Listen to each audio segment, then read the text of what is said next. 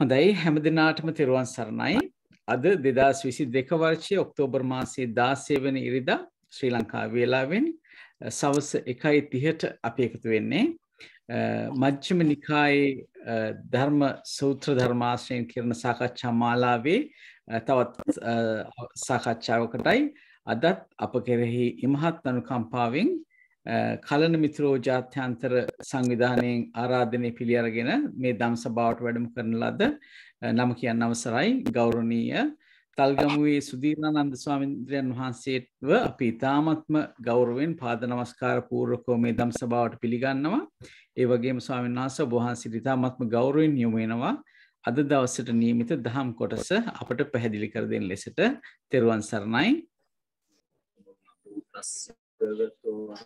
සම්මා සම්බුද්දස්ස නමෝ තස්ස භගවතෝ අරහතෝ සම්මා සම්බුද්දස්ස නමෝ තස්ස භගවතෝ අරහතෝ සම්මා සම්බුද්දස්ස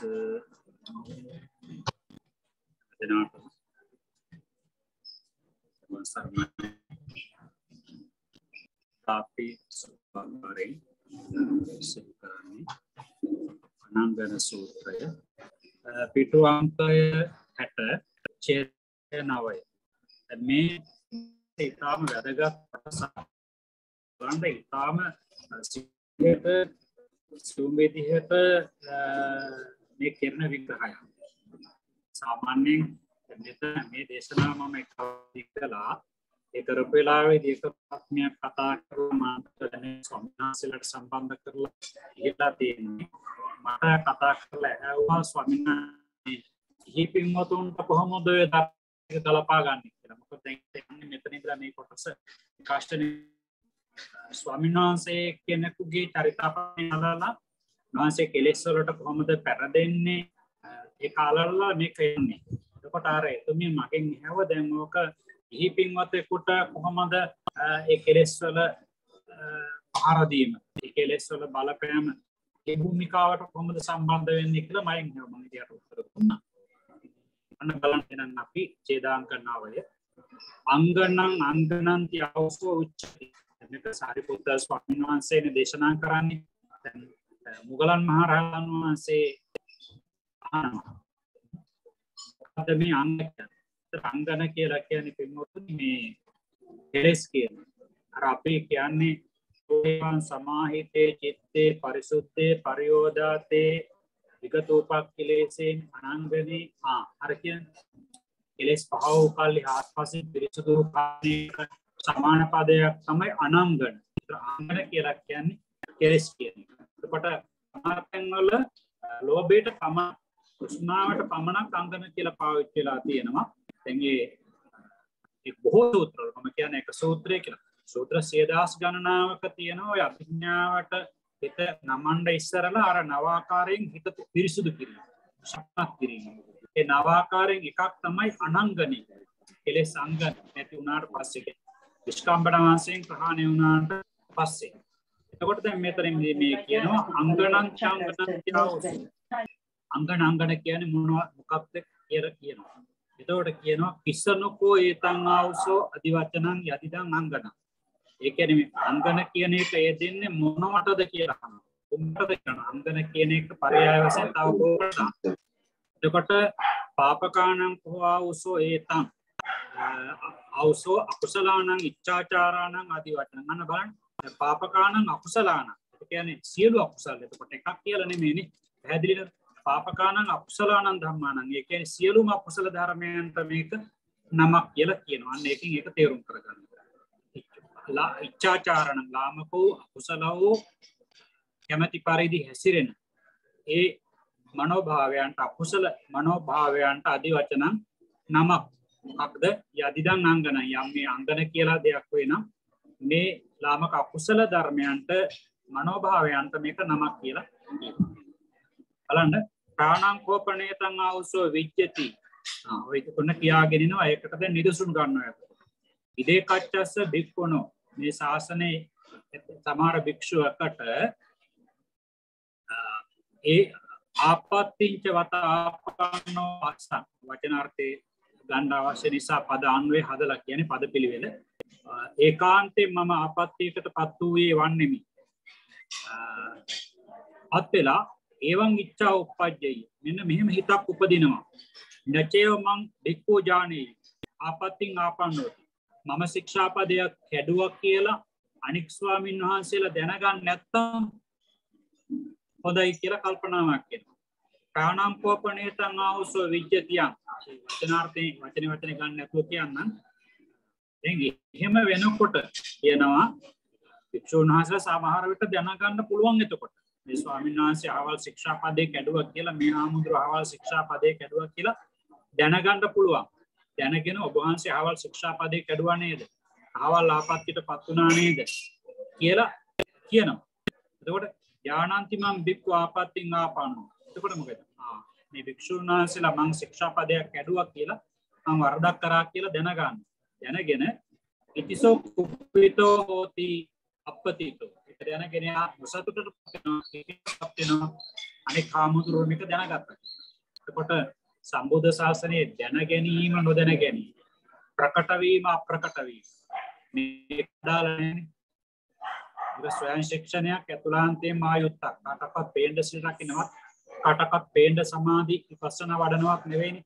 අනේ නිසා ඒකයි කියන්නේ. ඒ වගේ වෙලාවකදී යා මේ නොසතුටු වෙන්නේ මේ උන්වහන්සේ අතිසිද්ධ වෙච්ච ශික්ෂාපදේ කැඩීම පිළිබඳව අනික් කටිය දැනගත්තු එක ප්‍රශ්නේ තියෙනවා. අර බලන්න. ඒ කියන්නේ ඕක කරත් කමන්නේ අනික් කටිය දැනගත්තේ නැත්තම් ඒකද වෙන්න ඕනේ. මේ සමාජය තුල උපතිනවා. අර එක නෝන කෙනෙක් වගේ අනික් කටිය තමාටින් මේ වරද සිද්ධ වෙන එක නෙවෙයි ප්‍රශ්නේ. අනික් කටිය දැනගත්තද කියන එකයි ප්‍රශ්නේ. ඒක දදාල වෙන්නේ.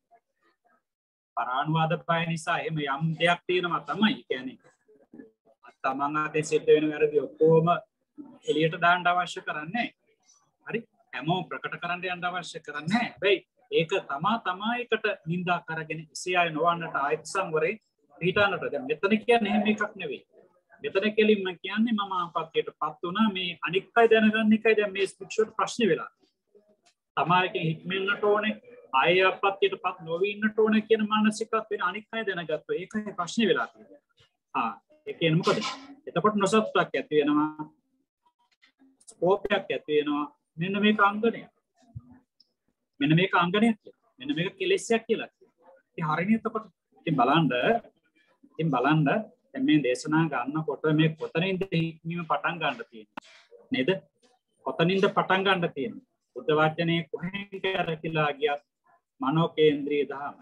එතනින් පටන් ගත්තේ නැත්නම් කොතනින් පටන් ගත්තත් කාට අපි හොඳයි කියලා පෙනුනත් වැඩක් නැහැ. විශ්වයට අපි අනාවරණයි. අපි හරි නෙමෙයි කියලා. කාට හොඳ නැහැ කියලා පෙනුනත් ගැටලුවක් ඇත්තේ නැහැ. අපි හරිනම් විශ්වයට අපි නිවැරදි. ධර්මයට අපි නිවැරදි. ධර්මාවබෝධයට අපි නැගිටලා ඉන්නවා. ඔතෙන්ට තමයි පින්වතුනි එන්න ඕනේ. ඔවා තමයි සුපටිපන්න උපටිපන්න ඥාය පටිපන්න කියන්නේ. භික්ෂුණී උපාසක උපාසිකාවන්ගේ පිටා ගත යුතු, පිටුවා ගත යුතු. අන්න. එතකොට ඔන්න දැන් මේක කෙලෙස්යක්. එතකොට මේක අංගනයක්. මොකද තමා වරදක් කරා ඒක තව කෙනෙකුට අනාවරණය වුණා. ඊට පස්සේ මෙයාට තරහක් එනවා. ඔබ වහන්සේ හවල්ලාපත්‍යයටපත් වුණා නේද? කතා කරනකොට කිපෙනවා. ඊළඟ එක බලන්න ඨානම් තවත් අවස්ථාවක් වොන්නේ ඒක කෙලෙස්යක්. එක කෙලෙස්යක් එන ආකාරයක්. එතකොට ඔන්න තව අවස්ථාවක් ප්‍රාණං කෝපණේතං අවසෝ විජ්ජතියං ඉදේ කච්චස්ස වික්ඛුනෝ එවං ඉච්ඡා උප්පජ්ජයි ආපත්තිංචවත ආපන්නෝ අසං අනුරහෝ මං බික්ඛු චෝදෙය්‍ය නෝ සංගමති. හිමත් වෙනවා. ඒ කියන්නේ මම ආපත්‍යයකටපත් වුණා තමයි ඒක භික්ෂුන් වහන්සේලා දැනගත්ත වෙන්නත් පුළුවන්. ඒක මට රහසින් කියනවනම් ඔබ වහන්සේට අහවල් විදිය වරදක් වෙලා තියෙනවා. ඔබ වහන්සේක හදාගන්න වෙනස් කරගන්න ඒ වරද කරන්න එපා කියලා අනික් අයට කියන්නේ නැතු. ඒක නෑ ඉතින් මෙහෙමයි. ඒක සත්‍ය කාරණයක්. මොකද හේතුව? යම් භික්ෂුවකට හරි ගිහියෙකුට හරි මොකක් හරි වරදක් සිද්ධ වෙලා තියෙනවා නම් දරුවෙකුට හරි බිරිඳගේ හරි ස්වාමියාගේ හරි ඒකේ කල යුත්තේ වෙන්නේ වෙන කොමක්වත් නෙවෙයිනේ. එයාට උපදේශයක් දීලා හදාගන්න උත්සාහ කරන එකනේ. ඒකයි. හැබැයි සමහර දේවල් තියෙනවා ප්‍රසිද්ධියෙන් නින්දා කළාට පස්සේ ඒකට බය හරි වැළකෙන වෙලාවලු තියෙනවා. අන්න ඒකයි තියෙන්නේ. හැම තැනකම තියෙනවා ප්‍රධානයකට අමතරව ව්‍යතිරේක කාරණා. පරානුවාද බය හරි ඇති වෙනවනේ. කෙනෙක් වරදක් කරනකොට ඒක අනික් අයට නොකිය හිටියෝ සමහරලාට එයා කියන්නේ නැහැනේ මේක පිටට කියලා සමහර නැවත නැවත ඒක කරන්න පුළුවන්. හැබැයි පරානුවාද බය ඇති වෙනවා. තව කෙනෙක් දැනගත්තට පස්සේ ඇති ගොඩක් හරි. එතකොට ඒකයි මේ කියන්නේ මට රහස්යෙන් කියනවා නම් පිරිස ඉදිරියේ කියන්නේ නැත්තම් සංඝ මැදදී කියන්නේ නැත්තම් එතකොට දැන් සංඝ මැදදී කිය යුතු දේවලුත් තියෙනවා. සංඝ මැදදී කිය යුතු දේවලුත් තියෙනවා. අපිට මන්තක ඒ කාලේ නවරි ලොකු ස්වාමීන් වහන්සේ ළඟ ඉන්නකොට ලොකු සානසකේ මම දවසක් ප්‍රශ්නයක් ඇහුවා. සානස දැන් බුද්ධ දේශනාව අනුව කෙලින්ම කියනවානේ භික්ෂුව පරාජිකාපත්තියකටපත් වුණා කියලා කිව්වත් ඒක පිළිගන්නත් එපා ඒක ප්‍රතික්ෂේප කරන්නත් එපා. චෝදක චෝදිත දෙපක්ෂයේම කැඳවලා චෝදිත දෙපක්ෂයේම කැඳවලා අහන්න කියලා විමසන්න කියලා විමසලා ඊට පස්සේ ඒ චෝදක චෝදිත භික්ෂුව එයා කියන්නට ඒකට කියන සම්මුඛා විනය පටිඤ්ඤාත කරන සම්මුඛා විනය කියලා කියන්නේ චෝදක චෝදිත දෙපක්ෂයේ කැඳවන්නට ඕනේ. ඊළඟට චෝදක භික්ෂුව අපි කියමුකෝ මේ හාමුදුරුවෝ කාන්තාවක් සමග මෛත්‍රී සේවනය කරලා පරාජිකා වෙලා ඉන්නවා කියලා කිව්වා කියලා. හැබැයි එහෙ කියව පමණින් පිළිගන්නේ චෝදිත භික්ෂුව කියන්නට ඕනේ ඕ මම යාපත්‍යයටපත් වුණා තමයි කියලා. නැත්නම් ඒක පිළිගන්නේ විසාකාව යම් අවස්ථාවකදී චෝදනාවක් හැබැයි මේ චෝදනාවක් කළේ නැහැ. උදායි ස්වාමීන් වහන්සේ කාන්තාවක සමග පිරිසන් අසනක රහසිගත අසුනක කරවලේවා ඉන්නවා දැක්කා. පස්සේ විසාකාව ඒ ගෙදරට විසාකාව යන්නේ පිරිසට තමයි මංගල සම්මතයි. එතුමිය ගිය වෙලාවකදී දාන ආදී මොකක් හරි කටයුත්තකට විශේෂ කටයුත්තකට දැක්කා. දැකලා මෙතුමිය බොහොම කරුණාවෙන් කිව්වා ස්වාමීන් වහන්සේ ආර්යයන් වහන්සේලා ඔය කාම සේවනාදී කැමති නෑ ඒවට කැමති නැති වගේ අපි දන්නවා. නමුත් ස්වාමීන් වහන්සේ ඔහොම හිටනවා දැක්කොත් කෙනෙක් වැඩිදුරක් මහිතා චෝදනා කරන්න පුළුවන්. ඒ නිසා ස්වාමීන් වහන්සේලාට හොඳ නෑ නේද ඔහොම කාන්තාවක සමග උදේකලාව කලුවරේ ඉන්න කියලා. ගණන් ගත්තේ නෑ. උතර ගණන් ගත්තේ නෑ. ඊට පස්සේ ඔක කතාබහ බුදුරජාණන් වහන්සේ දක්වාම ගියා. එම ගියාට පස්සේ ඒ වගේ ශික්ෂා පද පැනෙන්නේ නැහැ. ඒව තව විමසිය යුතු කියලා අනියත කියලා නියත නැහැ කියලා කිව්වා. ඒ කියන්නේ විකෙමකෝ ලොකුම වරදක් කියොත් එම් කාන්තාවක් සමග එකට ඇඳක ඉන්නවා දැක්කා කියලා. කවුද දන්නේ මෛත්‍රී සේවනය කළාද එහෙම නැත්නම් නිකන් ස්පර්ශ කිරීමක් වාගේ ඇඳ කළාද? එහෙම ස්පර්ශ කිරීමක් වාගේ කළා සංඝ ඒ නිසා ඒක තීරණය කරන්නට බැහැ. පරාජික හතරක් තියෙනවනේ.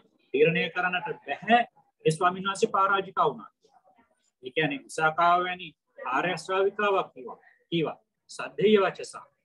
ඒකාන්තයෙන් බොරු කියන්නේ දහියතු වචන තියෙන තැනක් කිව්වත් ඒක එහෙම් පිටින්ම භික්ෂුව පරාජිකා වුණා සංඝාදිශේෂයකට ලක් වුණා කියලා තීරණය කිරීමට ඒක ප්‍රමාණවත් නැහැ. ඒ ප්‍රාමාණිකත්වයෙන් ගන්නෙ නැහැ ඒක. ඒ භික්ෂුවම කියන්නට ඕනේ. අනේක ඉතින් අමෝක නවනි ලොකුසන්ට කිව්වයි. දැන් අපි කියමුකෝ දැන් මේ පරාජිකා වෙච්ච භික්ෂුවක් කියන්නේ තමාගෙන් සිද්ධ වෙච්ච වරද කියලා. ඒ වගේ වෙලාවකදී දැන් විනය කර්මයකට ගන්න නැහැ පරාජිකා වෙච්ච කෙනෙක්. කොහොමද අපි තීරණය කරන්නේ විනය කර්මයකට ගැනීම සම්බන්ධයෙන්? පස්සේ ලොකුසානස කිව්වා අපේ ලොකුසානස කෙනෙක් කිය මහකුඹුක උත්තරවාසාන්සලා මාතන මට කියනවා උන්වහන්සේ කරන්නේ දැන් උන්වහන්සේ විනය කර්මයකට ගිහිල්ලා ඉන්නවා නම් අර බරපතල චෝදනාවාගේ ඇවිල්ලා තියෙන කෙනෙක් විනය කර්මයට එනවා දැක්කා නම් සීමාවට මේ ලොකුසන් නැගිටලා යනවා. වහිනවා දැක්කට පස්සේ ධර්ම විනය අභිධර්ම පරතරයට දාන්නවා. උන්වහන්සේගෙන් තමයි ඕනම විනය කාරණයක් ඒ කාලේ සියුම් කාරණයක් අභිධර්ම කාරණයක් විසඳ ගන්නට යන්නේ. නැගිටලා යනවා කෙලි. ඒතකොට අනිත් සංගය දැන ගන්නවා මේ සානසයන්නේ අහවල් භික්ෂුව නිසා කියලා. ඒ නාවනි ලොකුසානස මට කියපු දෙයක් තමයි උන්වහන්සේ කියන දැන් ඒක ලොකුසානස එහෙම කරා උන්වහන්සේගේ පෞරුෂය ඇති. නාවනි ලොකුසානස මට කියවා දැන් එහෙම චෝදනා තියෙනවා නම් උන්වහන්සේට කියන්න. මේ ඔබ වහන්සේ පිළිබඳව ලොකු චෝදනා තියෙනවා බරපතල ඒවා.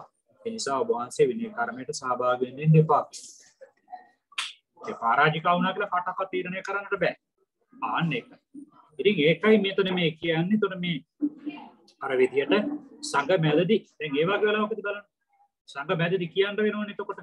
දැන් විනය කර්මයට ඇවිල්ලා නම් සීමාවට ඇවිල්ලා නම් ඒ භික්ෂුවට බරපතල චෝදනා තියෙනවා නම් උන්වහන්සේගේ පෞද්ගලිකයිකට ගණන් ගන්නෙත් නැත්නම් කියන්න වෙනවා මේ හමුදුරෝනේ මේක දෙන්න එපා විනය කර්මයට ඔබ වහන්සේ විනය කර්මය ඔබ වහන්සේ ගොඩක් චෝදනා තියෙනවා ඒ නිසා මේකේ විනය කර්මය කරගන්න උදවියට සැක ඇති වෙන්න පුළුවන් ඔබ වහන්සේ ඝනපූරකත්වයට අරගෙන විනය කර්මය කළොත් නිසා ඔබ වහන්සේ මේකට සහභාගී වෙන්න එපා කියලා යවන්න කියලා අන්න බලන්න.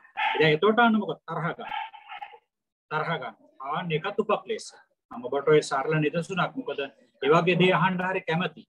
ප්‍රායෝගික තලයේදී ඒ වගේ තැන් කොහොමද එන්නේ කියලා සමහරට කෙනෙකුට එනවනේ. දැන්තර මේක ගිහියෙකුටත් ඒ වගේ නේද? සමහරලාට බලන්න දැන් අපිට පෞද්ගලිකව සමහර ගිහියන්ට කරුණු කියන්නට පුළුවන්. දැන් ළමයෙකුට පෞද්ගලිකව කියන්න පුළුවන්. හැබැයි අහන්න නැත්නම් ඊට පස්සේ සැරට කියන්න වෙනවා. නේද? මම තාත්තා එකතු වෙලා කියන්න වෙනවා සැරට කියන්න වෙනවා. අනිත් ඥාතීන් ඉදිරියේ කියන්න වෙනවා. එහෙමත් හැදෙයිද බලන්න. අන්න එකයි එතන කියන්නේ එතකොට කිපෙනකොට ඒක උපක්ලේශ. ඊළඟට බලන්න ඔන්න අවස්ථා දෙකයි. කාණං කෝපණේතං ආවසෝ විජ්ජතියං ඉදේ කච්චස්ස බික්කුණෝ එවං ඉච්ඡා උප්පජ්ජේ ආපත්තිංච වතාපන්නෝ මූලික ටිකම තමයි. ස්වාමීන් වහන්සේ කෙනෙකුට මෙහෙම අදහසක් වෙන්නට පුළුවන්. මම ආපත්තියකටපත් වුණා මට මේකට වරද කියලා දෙනවනම් ඔබ වහන්සේ වරදක් වුණා ඔබ වහන්සේ අතින් කියලා කියනකොට ඒ මට සමානම කෙනෙක් කියනවනම් මට වඩා බාල කෙනෙක් කියන්නේ නැතුව මට වඩා දැනුගත්කම් වලින් අඩු කෙනෙක් කියන්නේ නැතුව මගේ සමාන වස්තිය මගේ සමාන දැනුගත්කම් තියෙන ඒ වගේ කෙනෙක් කියනවනම් එතකොට ඒ අතරතුරේදී අපි කියමු එහෙම නැති කෙනෙක් කිව්වා කියලා දැනුගත්කම් නැති බාල කෙනෙක් සාමාන්‍යර කෙනෙක් වගේ අන්න එතකොට තරහ ගන්නවා ඔබ වහන්සේ කවුද මට කියන්නේ ඒකත් උපක්ලේශයක් ඒකත් අංගණයක්. ඔන්න බලන්න දැන් මෙතන දැන් අපි සාමාන්‍ය කෙනෙකුට ගත්තොත් එනවා ප්‍රාණඝාතය කරා. ඒක උපක්ලේශයක් තමයි. කෙනෙක් හොරකමක් කළා. ඒක තමයි අංගණයක්. හරි බලන්න. ඊට වඩා මේක කොච්චර අතුලාන්තයත් එක්කලා ආමන්ත්‍රණය කිරීමක්ද මේ යන්නේ කියලා. අතුලාන්තයත් එක්ක ගැළපීමක්ද යන්නේ කියලා.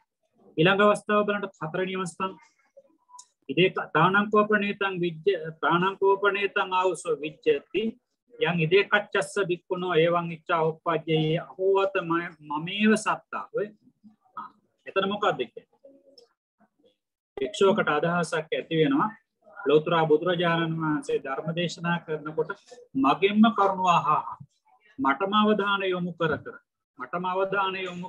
කර දේශනාව පවත්වනවා නම් අනිත් භික්ෂුන් වහන්සේලාගේ මුකුත් අහන්න නැත්තම් අනිත් භික්ෂුන් වහන්සේලාට අවධානය යොමු කරන්නේ නැත්තම් මටම අවධානය යොමු කරගෙන දේශනා කරනවා නම් එයා හිතනවා ඒක. හැබැයි යම් වෙලාවකදී බුදුරජාණන් වහන්සේ එහෙම එකක් ඇත්තේ නෑ. තවත් භික්ෂුන් වහන්සේලාගෙන් ප්‍රශ්න අහන්න පුළුවන් ධර්ම දේශනා කරගෙන යනකොට. සංකිම් භික්ඛවේ රූපං නිච්ඡං වා අනිච්ඡං වා නේද? සංකිම් මඤ්ඤසි භික්ඛෝ රූපං නිච්ඡං වා අනිච්ඡං වා මහාන මොකද රූපේ නිට්ටයද අනිත්‍යද වේදනාව නිට්ටයද අනිත්‍යද ආදි වශයෙන් ප්‍රශ්න අහන. ඒතර මොකද වෙන්නේ? අපි කියමු දැන් බුද්ධ රක්කිත කියලා භික්ෂුවක් මේක හිතාගෙන ඉන්නේ. හැබැයි ධම්ම රක්කිත භික්ෂුවගෙන් සංඝ රක්කිත භික්ෂුවගෙන් අතවත් ප්‍රශ්න අහන. බුද්ධ රක්කිත භික්ෂුව තරහ වෙනවා. ඒ කියන්නේ මේ අමුතු ಜಾති බැලුවට පස්සේ නේද? ඒ කියන්නේ ශාසනෙත් ඇවිත් වෙලා බුදුරජාන් වහන්සේත් ඉන්නම අමුතුන් ලෝකෙක. ඒ කියන්නේ ඒක ඒ වැඩ කරන්න පුළුවන්. දැන් මේ තරමට ඇවිල්ලා කියනකොට එතකොට මේ කොපිතෝ හෝති අපපති කිපිලා නොසතුරු සිත් ඇති වෙනවා. මොකද කියන්නේ? මෙන්න මේකත් අංගණයක් තමයි. එකත් කෙලෙසයක් තමයි. ඒතකොට දැන් මෙතන ඔබට කල්පනා වෙන්නට පුළුවන් දැන් එතකොට මෙතන ද්වේෂයමද කියලා.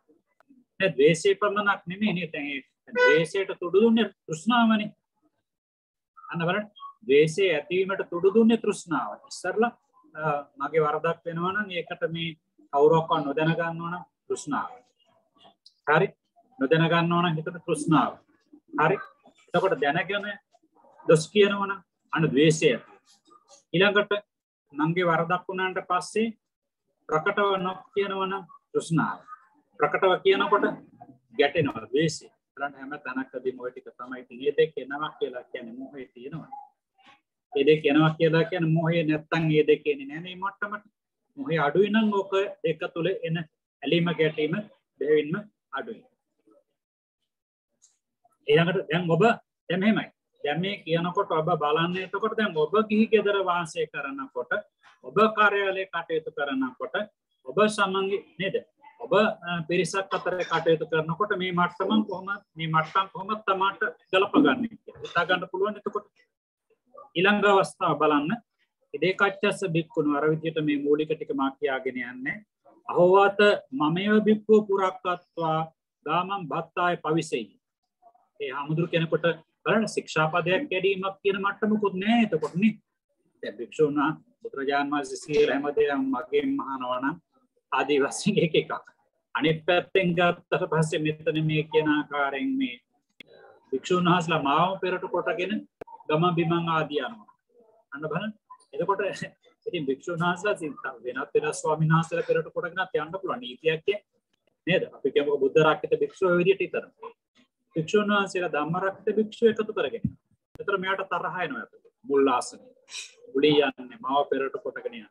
ඉතින් බොහොම ලද බොළඳ ආසාවක්, ඉච්ඡාවක්. නේද? එතකොට තරහ වෙන භික්ෂුව තරහ ගන්න. ඊළඟ අවස්ථාව මොකක්ද? දානශාලාවේ අග්‍ර භෝජනයේ අග්‍ර භෝජනයේ අග්‍ර ආසනය මටම ලැබෙනවා නම් කියලා කල්පනා කරනවා. එතකොට එහෙම කල්පනා කරන මොකද වෙන්නේ? අනික් කෙනෙකුට ලැබෙනකොට පොරොත්තු දෙන්නේ නැහැ. බොරවනවා, තරහ ගන්නවා. ඒක තමයි කාරණා. හරි? ඊළඟ එක මොකක්ද? අහෝවත අහමිය බත්තක්ගේ බුත්තාර. එහෙමෙක්වත් තියෙනවා.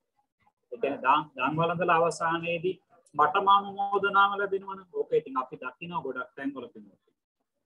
අපි ගොඩක් තැන්වල දකින්නවා ඕක ඉතින් දැනකට ගියාට පස්සේ දානමාන ආදී දෙයකට ගියාට පස්සේ වාක්කය දැන් අපි කියමුතු ඉවක් ස්වාමීන් වහන්සේලා විවිධ තැන් වලින් ඇවිල්ලා එනවා කියලා ඔක්කොටම අනුශාසනාව ගන්න දෙනවා. නැත්තම් තරහ වෙනවා.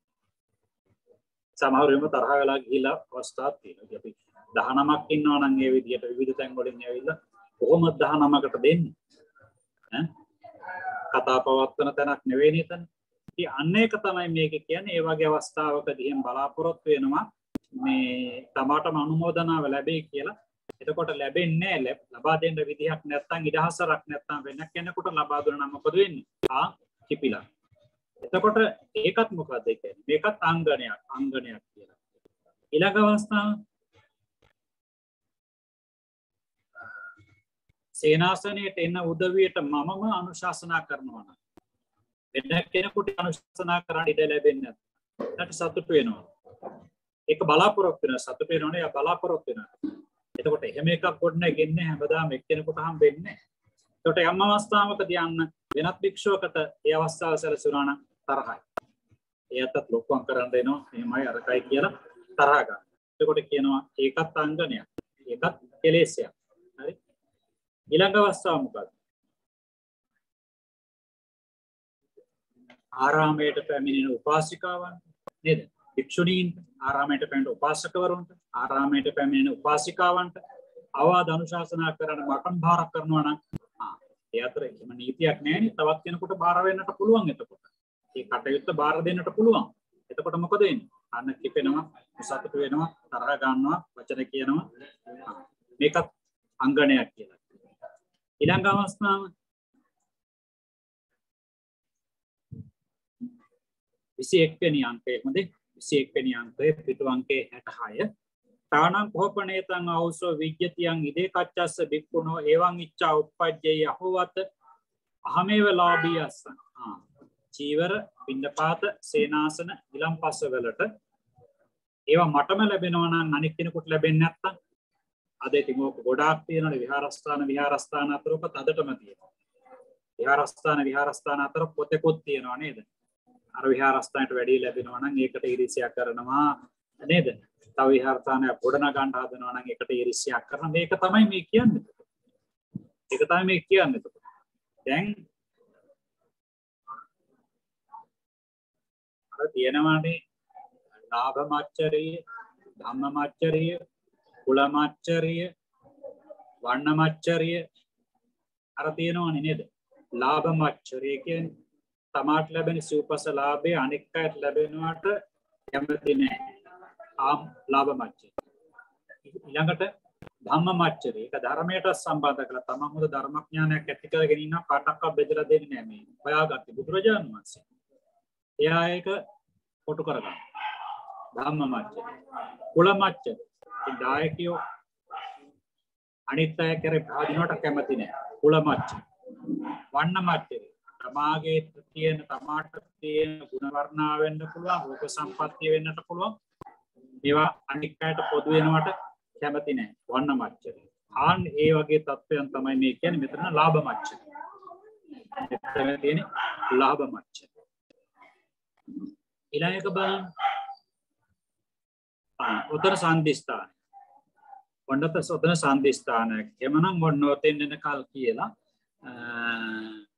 නැවතවතාවක් සූත්‍රයේ ආරම්භක අවස්ථාවට ප්‍රවේශය ගැනීමට තමයි ඉමේසං හෝ ඒතං ආවුසෝ පාපකානං අකුසලානං ඉච්ඡාචාරානං ආදි වචනං යදිදං අංගණං. ඒතර මෙන්න මේ මනෝභාවයන් ඔය කියවෙච්ච ආකාරයට වරදක් වුණාට පස්සේ අනිත් අය දැනගන්නේ නැත්තම් දැනගත්තොත් කිපෙනව නොසතුට වෙනවා. ආදි වශයෙන් මේ කියවෙච්ච ආකාරයට මේ මෙන්න මේවට තමයි අංගන කියලා කියන්නේ.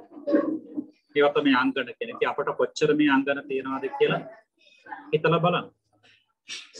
මේ බලලා වෙනස් වෙන්නේ. ඒක තමයි මේ අනුශාසනාව වලින් කියන්නේ. දැන් මෙතන කොහොමද මේක චතුරාර්ය සත්‍යයට සම්බන්ධ කරගන්නේ? අංගන සමුදිස්සත්. අංගන දුරු කර ගැනීම නිරෝධ සත්‍ය. මේ අංගන දුරු කර ගැනීමට වැඩ කරන එක මනස පාලනය කරගන්න එක මාර්ග සත්‍ය. මේ අංගන නැති කිරීම නිරෝධ සත්‍ය.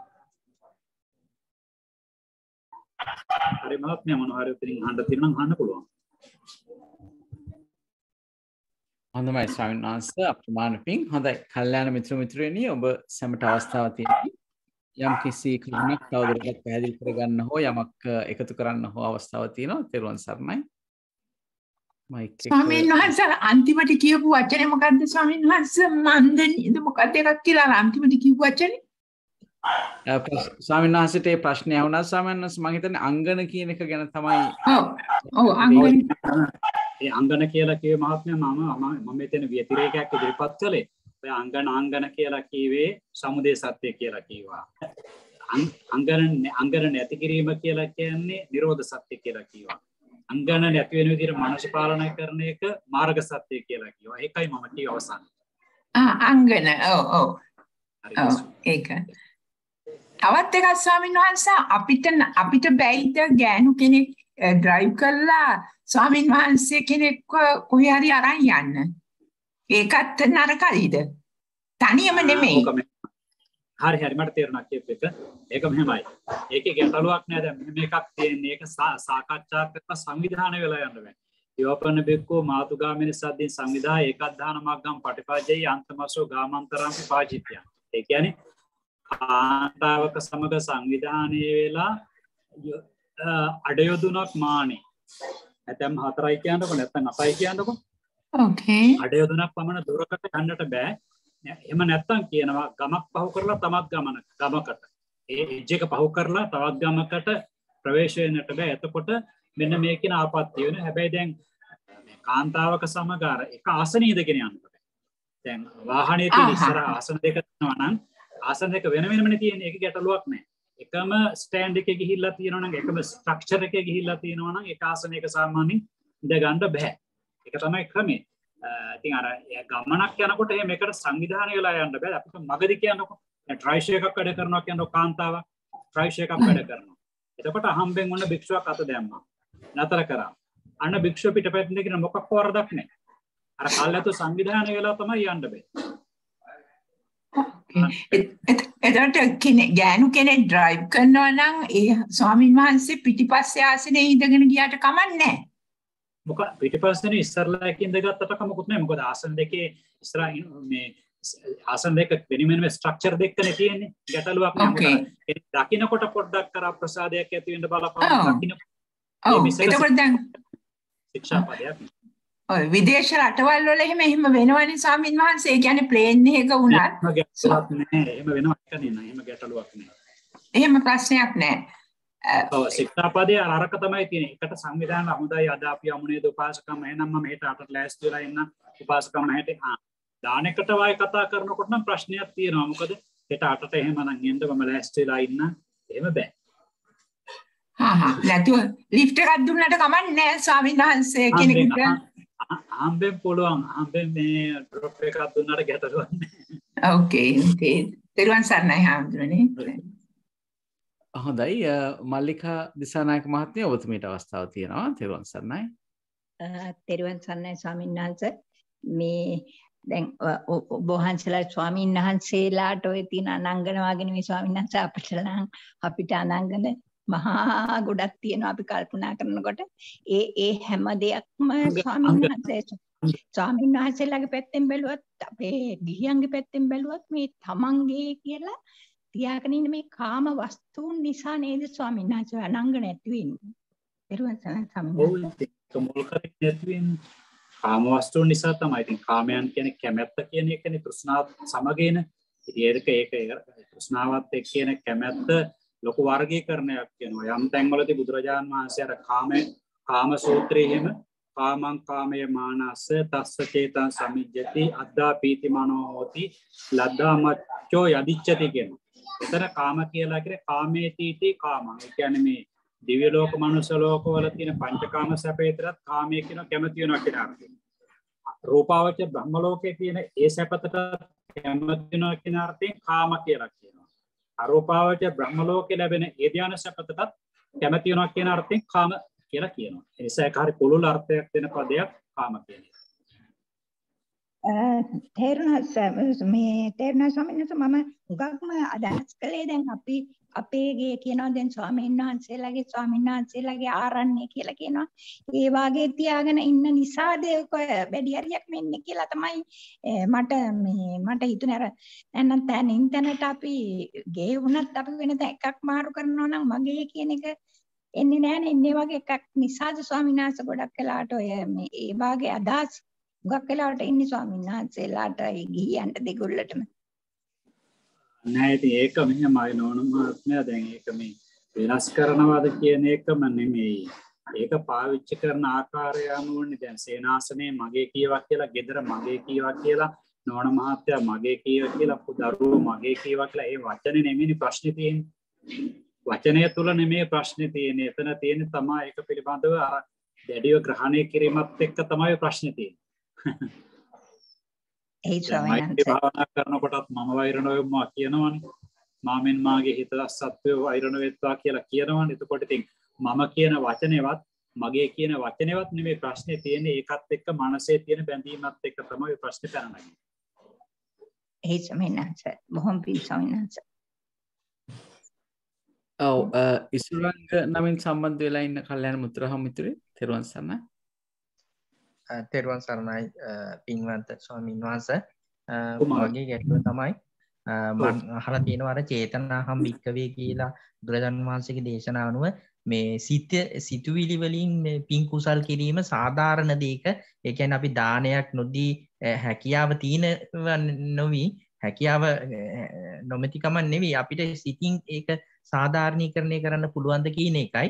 අනිත් ගැටලුව තමයි උදය වැය කියන්නේ කුමක්ද ධර්මයට අනුව ස්වාමීන් වහන්සේ පැහැදිලි කරලා දෙන්න. තේරුවන් සරණයි. ඔක මෙහෙමයි මහත්මයා. ඔය එකම එක තැනක තියෙනවානේ. දැන් මහා බෝසතාණන් වහන්සේ මනෝමය දානයක් දුන අවස්ථාවක්. ඉතින් ඒ උතුමන් වහන්සේගේ මනස දන් දීලා පුරුදු වෙලා තියෙන හිතේ කෙලෙස් සුගක් අඩුයි. එතකොට අර අපි කියන අපර චේතනා පද්ධතිය කියලා අපර චේතනාන් කියලා කියන්නේ පින්කම සිද්ධ කරලා නැවතත් ඒක හොඳටම සිහි කරලා ගන්නවා. ඒ වගේ මහා බෝසතාණන් වහන්සේ හරියට මේ දේවල් කරලා ඒ හිත දානයට සීලයට හොඳටම පුරුදු වෙලා තියෙන නිසා එතන සඳහන් වෙනවා මහා බෝසතාණන් වහන්සේ මනෝමය දානයක් දුන්නා. බුදුරජාණන් වහන්සේලා වඩම්මලා විශාල පිරිසක්, පසේ බුදුරජාණන් වහන්සේ විශාල පිරිසක් වඩම්මලා මහරහතුන් වහන්සේලා ඒ මනෝමය. ඉතින් ඕක තමයි අපට සාමාන්‍ය කෙනෙකුට කියන්නේ පින්කමක් කරලා ඉවරලා අපරචේතනා කියන්නේ. ඒ දානමය පින්කම සිද්ධ කරලා ඉවරලා නැවත ඒක පිළිබඳව සම්මර්ෂණය කරනවා. ආවර්ජනය කරනවා, රීකලෙක්ට් කරනවා. එතකොට මොකද වෙන්නේ? ඒක නැවත කලාවක්. ඒ චේතනා වැඩ කරලානේ. ඒ නිසා ඒක නැවත කලාවක්. ඒකනේ බුදුරජාණන් වහන්සේ කියන්නේ පසුතැවෙන්න එපා කියලා මොනවා කළත් පසුතැවෙනවා කියලා කියන ආය පාරක් අකුසලයේ ආපහු වැඩ කරනවා එකත් එක්ක. ඒ නිසා පසුතැවෙන එක නෙමෙයි. කරෝ පින්කම් පිළිබඳව උද්දාම වෙන එකත් නෙමෙයි එතකොට. ඒ නිසා ඒ පින්කම් පින්සිතවිලි පහළ වෙන විදිහට පවත්වන්නට ඕන. ඒකයි එතන කාරණේ එතකොට. ඉතින් ඒක අපි දැනගන්නට ඇති හැමෝටම හැබැයි ඔය වැඩේ කරන්න ගියොත් අමාරු වැටෙන්නට පුළුවන්. හැම කෙනාම ඕක කරන්න ගියොත් අමාරු වැටෙන්නට පුළුවන් මේ මනෝමය දාන කරන්න ගියොත්. ඒ නිසා මනසට යම් ආකාරයක බලපෑමක් එන විදිහට ද්‍රව්‍යමය වශයෙන් යමක් පරිත්‍යාග කරාට පස්සේ දැන් අපි භාවනාවක් කරනවා කියන මොකක්වත් ද්‍රව්‍යයක් නැහැනේ. ඒතර භාවනා කරනකොට කුසල චේතන වැඩ කරන්නේ නැද්ද? ඒ නිසා එහිමයි එතන තියෙන කාරණේ. ඔබතුමා දෙවනුවට අහපු කාරණේ මොකද්ද? උදේ වැය කියන තේරුම. උදේ කියන්නේ මහත්මයා හට ගැනීම, නාම රූප වල හට ගැනීම උදය. වැය කියලා කියන්නේ වැය අපි දැන් සාමාන්‍ය අය වැය කියලා කියන්නේ. ඌ අය උදය වෙනවා. හරි එතකොට වැය කියන්නේ වැය වෙනවා කියන එක. වැය වෙනවා කියන්නේ නැති වෙනවා. ඒක නාම රූප වල ඇතිවීමයි බිඳීමයි තමයි උදයව්‍ය ඥානය කියලා කියන්නේ. නාම රූප වල ඇතිවීම නැතිවීම නුවණින් සම්මර්ෂණය කිරීමේ ඥානයට උදයව්‍ය ඥානය කියලා කියනවා. පැහැදිලි ස්වාමීන් වහන්සේ. තෙරුවන් සරණයි. ස්වාමීන් වහන්සේ වෙනත් කවුරුත් අතොස්සල නැති නිසා දැනගන්නත් එක්ක ස්වාමීන් වහන්සේ මේ ස්වාමීන් වහන්සේ කිව්වා මේ අංගන කියන ඒවා සමුදය සත්‍ය කියලා. එතකොට ඇත්තටම ලෝභය පමණක්මද ස්වාමීන් වහන්සේ අංගන ගණයට වැටෙන්නේ? නෑනේ. එහෙම ඒ දැන් අපි ගත්තොත් ධම්සක් පැවතුම් සූත්‍රය එහෙම තමයි කියන්නේ යායන් තණ්හා පෝනෝ භවිකා නන්දි රාග සාගත තත්ත්ව තත්‍රාභිනන්දිනී කියලා කාම තණ්හා භව තණ්හා විභව තණ්හා. හැබැයි අපි විභංග ප්‍රකරණයට වාග්ය යනකොට ලෝභ දේශ මොහ තුනම සමුදය සත්‍යයි. අකුසල් 12ම තුන්වෙනි විදිහට සමුදය සත්‍යයි. ඊළඟට කියනවා අවිශේෂේන කුසල කුසල කම්ම සමුදය සත්‍ය.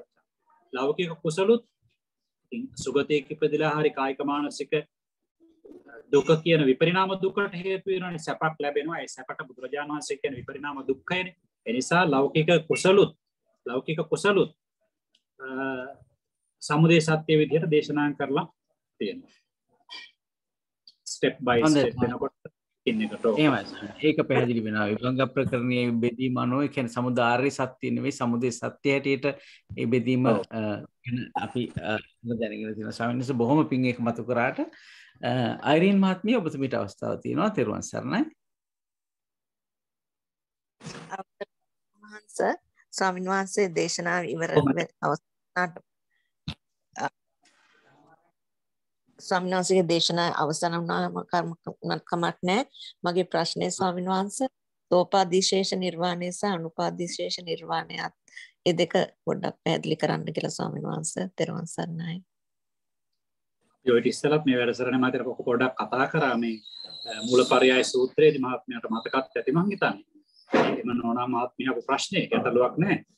සෝපාදිශේෂ කියලා කියනවා. ඒ කියන්නේ රහත් වෙලා තව පිරිනිවන් පාලනය පංචස්කන්ධයේ තියෙනවා. එතකොට ඒ උතුමා හරි ඒ උත්තමාව හරි අරමුණු කරනකොට නිවන් ඒ සඳහා කියන තම පංචස්කන්ධයේ තියෙන නිසා සෝපාදිශේෂ. යම් කිසි කෙනෙක් පංචස්කන්ධයේ බිඳෙනවා. බිඳුනට පස්සේ ඒපත් වෙන නිවනට කියනවා ඉපදීමක් නැහැනේ.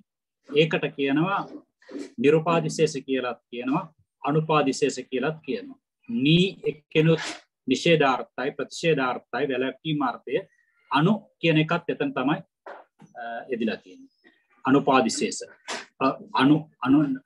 උපාදිනේ උපදි කියලා කියන්නේ කෙලෙස් උපදිනේ කියන්නේ කාම උපදි කෙලෙස් උපදි ආදි වශයෙන් කෙලෙස් උපදි නැහැ කියන එකයි. එතකොට පංචස්කන්ධයටත් උපදි කියලා යෙදෙනවා යම් ආකාරයකට පරයාය වශයෙන්. මොකද පංචස්කන්ධයට තව කෙනෙකුට කෙලෙස් ඇති වෙනවනේ. ආන්න ඒක නිසා ඔය සෝපාදිශේෂ කියලා කියනවා. එතකොට රහත් වෙලා පිරිනිවන් පාලා නැහැ. ඒ උතුමා හරි ඒ උත්තමාව හරි නිවන් අරමුණු කරනවානේ. එතකොට ඒකට සෝපාදිශේෂ කියලා කියනවා. අනුපාදිශේෂ නිරුපාදිශේෂ නිවන කියලා කියන්නේ පිරිනිවන් පෑවට පස්සේ. ස්වාමීන් වහන්සේ අවසරයි. අපේ අතිපූජනීය රේරුකාණේ චන්දවිමල ස්වාමීන් වහන්සේගේ නිර්වාණ විනිශ්චය පොතේ සෝපාදිශේෂ නිර්වාණය කියන එක සෝවාන් සකදාගාමි අනාගාමි අරහත් කියන සතර මාර්ගයන් හිම ලබන නිර්වාණය හැටියට එතනදී දක්වලා තියෙන පරයයකුත් ඒක අතිරේකයක් වශයෙන් ගන්න පුළුවන්. මොකද මේ හැම අවස්ථාවකම සමුච්ඡේද මට්ටමනේ සමුච්ඡේද ප්‍රහාණයනේ කෙලෙස් ප්‍රහාණය වෙන්නේ. ඒ නිසා ඒක හරියන්නේ. එහෙමයි ස්වාමීන් වහන්සේ බොහොම පිං මම හිතන අය ඒක හරිය විතිරේක එකයි. අරහත් මාර්ග ඥාණයෙන් නිවන අවබෝධ කරගත්තා කියනකොට විතිරේක නැහැ. අතන විතිරේකයි. ඒ කියන්නේ තව අතුලාන්ත විග්‍රහයක් ඒක තුල තියෙනවා. ඒකයි එතන වෙනස. එහෙමයි ස්වාමීන් වහන්සේ බොහොම පිං. හොඳයි ස්වාමීන් වහන්සේ අපිට වෙන ප්‍රශ්න නැහැ වගේ පේන්නේ. අපිට ඉදිරියට යන්න පුළුවන්. ත්‍රිවන් සරණයි. පිටු අංකය 68 ඡේදාංකය 34 යස්ස කස්සච ආවසෝ බික්කුණෝ ඉමේ පාපක අකුසල ඉච්ඡාචාර අපහීන දිස්සන්ති චේව සුයන්තිච. ඒ කියන්නේ සාරිපුත්ත ස්වාමීන් වහන්සේ කියන්නේ මොගලන් මහ රහතන් වහන්සේ ආදී ස්වාමීන් වහන්සේලාට ඇවැත්නි යම් භික්ෂුවකගේ මෙන්න මේ කියන ලාමක අකුසල ආසාවන් අකුසල ධර්මයන් ප්‍රහීන වෙලා නැද්ද? දකින්න අහන්න ලැබෙනවද? ඒ උන්වහන්සේ කියනවා කිංචාපි ඒ කාන්තේම සෝ ඒ භික්ෂුව ආරණ්‍යකෝ පන්තසේනාසනෝ ආරණ්‍ය වාසී වෙනවා, දුර බැහැර සේනාසනවල ජීවත් වෙනවා, පිණ්ඩපාතයෙන් යැපෙනවා. ඒ වගේම පිණ්ඩපාතේ යනකොටත් ලොකු ගෙවල්, පොඩි ගෙවල්, හොඳට ලැබෙන ගෙවල්, දුකසේ ලැබෙන ගෙවල්, රසට ලැබෙන ගෙවල් එහෙම තේරීමක් නැතුව මිත්‍යා දෘෂ්ටික නෙවෙයි නම්, හතුරු නෙවෙයි නම් හැම ගෙදරකටම යනවා. ඒකයි සපදානචාරී කියන්නේ. පංසුකෝලිකෝ අර 23 තැනකින් උපයා ගන්න රෙදි කෑලි වලින් මහගත්තු සිවුරු වලින් යැපෙනවා. ලෝකචීවරෝ බොහොම රෝක්ෂ සිවුරු දරනවා. කිසා ගෞතමිය ගැන කියවෙන රෝක්ෂ සිවුරු දරන්නයන් අතර කිසා ගෞතමී රහත් මෙහෙණින් වහන්සේ අංක 1 කියලා. ආන්නේ විදියට අතකෝසෝ නම් කියනවා එතෙකුදු වුණත් ඒ භික්ෂුවට එකට වාසය කරන ස්වාමීන් වහන්සේලා නේව සක්කරොන්ති ගරු කරන්නේ නැතිලු න ගරු කරොන්ති සත්කාර කරන්නේ නැතිලු ගරුකාර කරන්නේ නැතිලු බොහොමන් කරන්නේ නැතිලු පූජා කරන්නේ නැතිලු තංකිස්ස හේතු මොකද හේතුව තේහි තස්ස ආයස්මතෝ පාපක අකුසල ඉච්ඡාචාර අපහීනා දිස්සන්ති. ඒ වුණාට ඒ ස්වාමීන් වහන්සේගේ මේ ලාමක අකුසල හැසිරීම බරපතල විදියට දකින්නත් ලැබෙනවා. කායික වාචික දුර්වලතා පිණ්ඩපාතෙත් යනවා, එක වේලෙනුත් වැළඳිනවා, ගියක් ගානෙත් යනවා, පංසුකුල සිවුරු දරනවා, රෝක්ෂ සිවුරු දරනවා. ඇතුළ හොඳ නේ. ඇතුළ කලමනාකරණයක් නේ. අනේ නිසා ගරු කරන්නේ කියලා කියන ඔයා පිණ්ඩපාත ගියට ඔයාගේ හැටි අපි දන්නවනේ කියලා. අනේම ගරු කරන්නේ නැහැ කියනවා. ඔයා ආරණ්‍ය වාසය කරාට ඔයාගේ හැටි අපි දන්නේ නැතුව අය ආන්නේ එහෙම ගරු කරන්නේ නැහැ කියලා කියනවා. සේයතාපි කංශපාති ආපතා ආපනා. එතන රත්තරන් තලියක් කඩේකින් හරි රත්තරන් වැඩ කරන පවුලකින් හරි ගෙනල්ලා බොහොම පිරිසිදු වියක ලස්සනට සකස් කරලා තියෙනවා. ඉතින් ඒකේ අයිතිකාරයා මොකද කරන්නේ? සර්පෙක් මැරිච්ච කුණපයක් හරි, බල්ලෙක් මැරිච්ච එක කුණප කෑල්ලක් හරි, මැරිච්ච මලමිණියක කුණප කෑල්ලක් හරි ඒකට දාලා ඒක උඩින් රත්තරන් තැටියකින් පියනකින් වහලා ඇරයි යනවා. ඔය ඇරයි යනවා කියනකො. ඉතින් දකින්න කෙනෙක් අහනවා මොනවද මේ වටින දෙයක් වගේ හංගහංග ඇරයි යන්නේ උතුම් කොටගෙන. එතකොට ඒ ගෙනියන කෙනා කියනවා මේ පියන ඇරලා පෙන්නනවා. ඉතින් පලාතේ ගඳයි. එතකොට කියන්නේ මොකද? එතකොට කියනවා ඒ වගේ වෙලාවක දැන් බඩගින්නක් තියෙන කෙනෙක් කියන්නකො. බඩගින්නක් තියෙන මිනිස්සෙකුටත් ඒක හරිය අපිරෙම හිතුවේ මේ රස කෑමක් කරයි යනවා කියලා හොඳ දෙයක් කියලානේ. එතකොට කියනවා ඉතින් බඩගින්න තියෙන මිනිහටත් ඒක නැතිනම් අර කුණු ගඳ ගන්නවා. බඩ පිරලා ඉන්න මිනිස්සෙක් කොහොම හිටියද කියලා අහනවා. ඒකට කැමති නොවීම ගැන. ඒවමේව කෞසෝ යස්ස කස්සච බික්කුණෝ. මෙන්න මේ විදියටම යම් භික්ෂුවගේ මේ ලාමක අකුසල හැසිරීම අකුසල ධර්මයන් ප්‍රහීන වෙලා නැත්තම් ඒක අහන්න දකින්න ලැබෙන මට්ටමට මතුවලා තියෙනවා නම් මොකද කියන්නේ? කැලේ වාසය කරයි කියලා, පිණ්ඩපාත ආදී ගියයි කියලා ගරු කරන්නේ නැතිලු, සත්කාර කරන්නේ නැතිලු. කොහොමද උපමාවක් මේ ගලපා ගන්න? රත්තරන්නේ, භාජනයේ රත්තරන්, ඒ නිසා පිණ්ඩපාත යනවා, පංසකුල සිවුරු දරනවා, කැලේ වාසය කරනවා. ඉතින් අර පාත්‍රය ලස්සනම වගේ තමයි. හැබැයි පාත්‍රය ඇතුලේ මොනවද තියෙන්නේ? කුණු වෙච්ච සර්ප කුණපයක් හරි, බලු කුණපයක් හරි, මිනි කුණපයක් හරි. කුණු ගොඩක්. ඒ වගේ තමයි අතුලාන්තයේ කෙලෙස් වලින් ගහනයි භික්ෂුවගේ. එතකොට දැනගත්තට පස්සේ අර ගරු කිරීමක් සම්මාන කිරීමක් නේ කියලා. හරි. අර උපමාවක් මේ ගැලපීම. ඊළඟ අවස්ථාව මොකද කියන්නේ? ඔන්න කියනවා දැන් යම් කිසි නමකගේ අපි කියමුකෝ ඒ කියන උනාසේ පින්ඩ පාතේ යනවා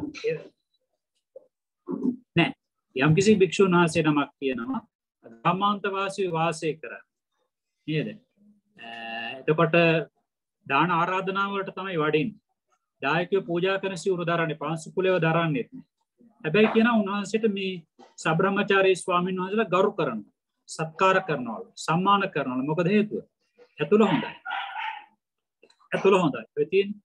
එතකොට කියනවා ඒකට උපමාවක් කියනවා රත්තරන් පාත්‍රයක් වගේ දෙයක් කෙනෙක් ගෙනල්ලා කොහෙන් හරි අර කියපු තැනකින් ඒකට රසට හැල්වි හාලේ බත් ප්‍රණීත ව්‍යංජන ಜಾති දාගෙන උඩිනුත් එක රත්තරන් පියනකින් වහගෙන ඇරයි යනවා.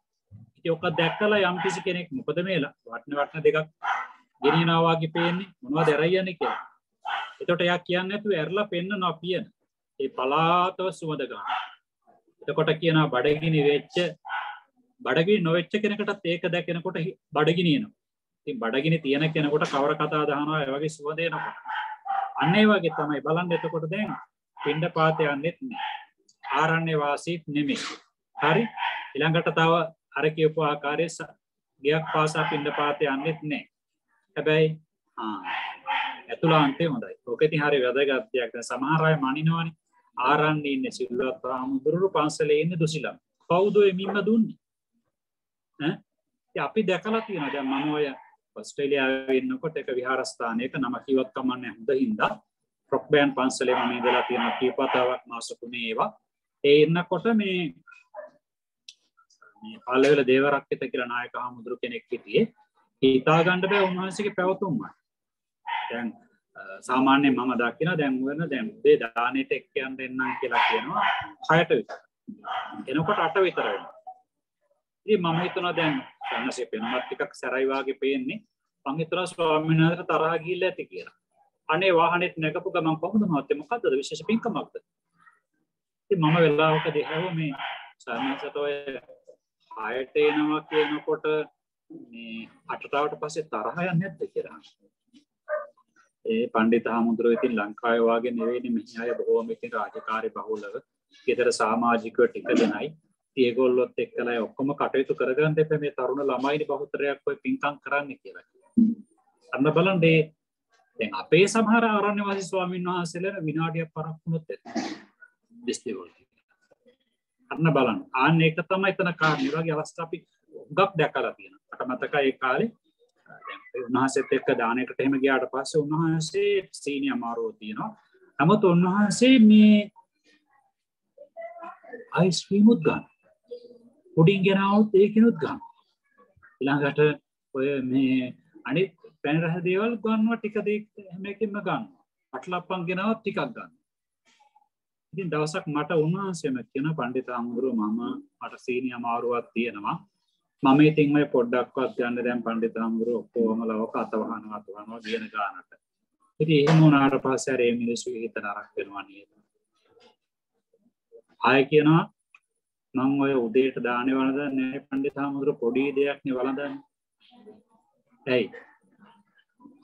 පන්සලේදී ගැටලුවක් නැහැනේ. දැන් අපි ගෙදරකට යනකොට ගේන හැම එකකටම පාත්‍රයට අත වැහුවට පස්සේ ඒ මිනිස්සේ ගිහින් නරක වෙනවා.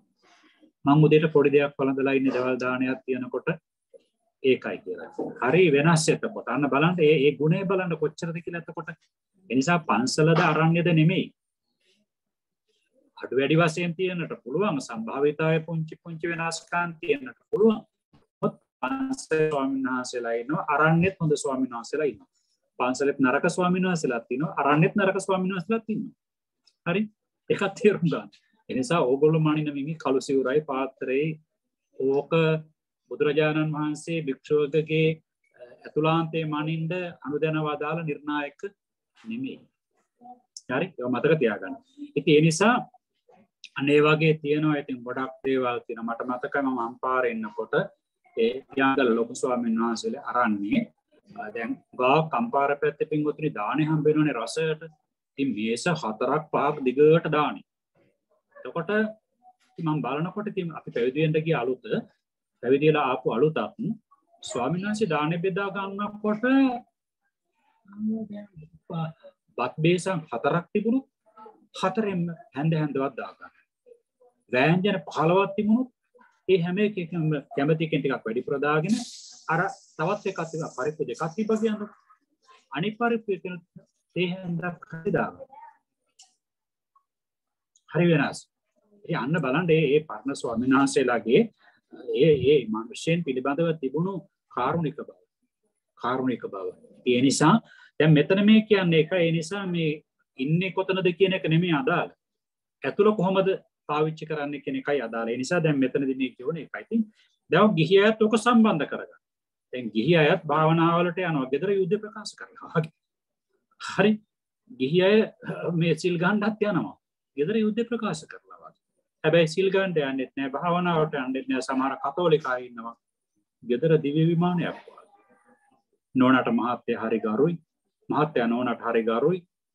දැන් අර එක මහත්තයෙක් දේශනාවක මම අහගෙන හිටියා. ඒ මහත්තයා කියනවා මේ මොකද්ද එකකදී මේ මහත්තයා කියනවලු මේ ගෙදරදී කතා කරන මමත් ගෙදරදී කතා කරන වචන එච්චර හොඳ නෑ තමයි. මට ඒක පස්සේ තේරෙනවා. උපදේශක මහත්තයාටලු මේ කියන්නේ. ඒත් සමාව ගන්න බෑ. ගැන්ගේ සමාව ගන්න පුළුවන්. එතකොට මේ වැරදි වගක් දන්නවා එතකොට. හිත්‍රි දෙන වගක් දන්නවා. ඊට පස්සේ අර මහත්මයා උපදේශයක් දුන්නලු ගෙදරට යනකොට නෝනාට මොකක් හරි තෑග්ගක් ගෙනිහිල්ලා දෙන්න. එතමරි තෑග්ගක් ගෙනිහිල්ලා දුන්නා. ඒ දුන්නට පස්සේ ඒ නෝනා හරි සතුටු වෙලායි. සතුටු වෙලා කොහොම හරි දැන් මහත්තයාටත් ඒකක් හදාගෙන ඉන්න. දැන් වෙනදා සැරට ඉන්න එක්කෙනා ළමයින්ටත් හදලා පුතා නංගිත් එක තේ බොන්න එන්න. නේද? පොඩි දෙයකින් පෑරෙනවා. පොඩි දෙයකින් නැගිටින්න පුළුවන්.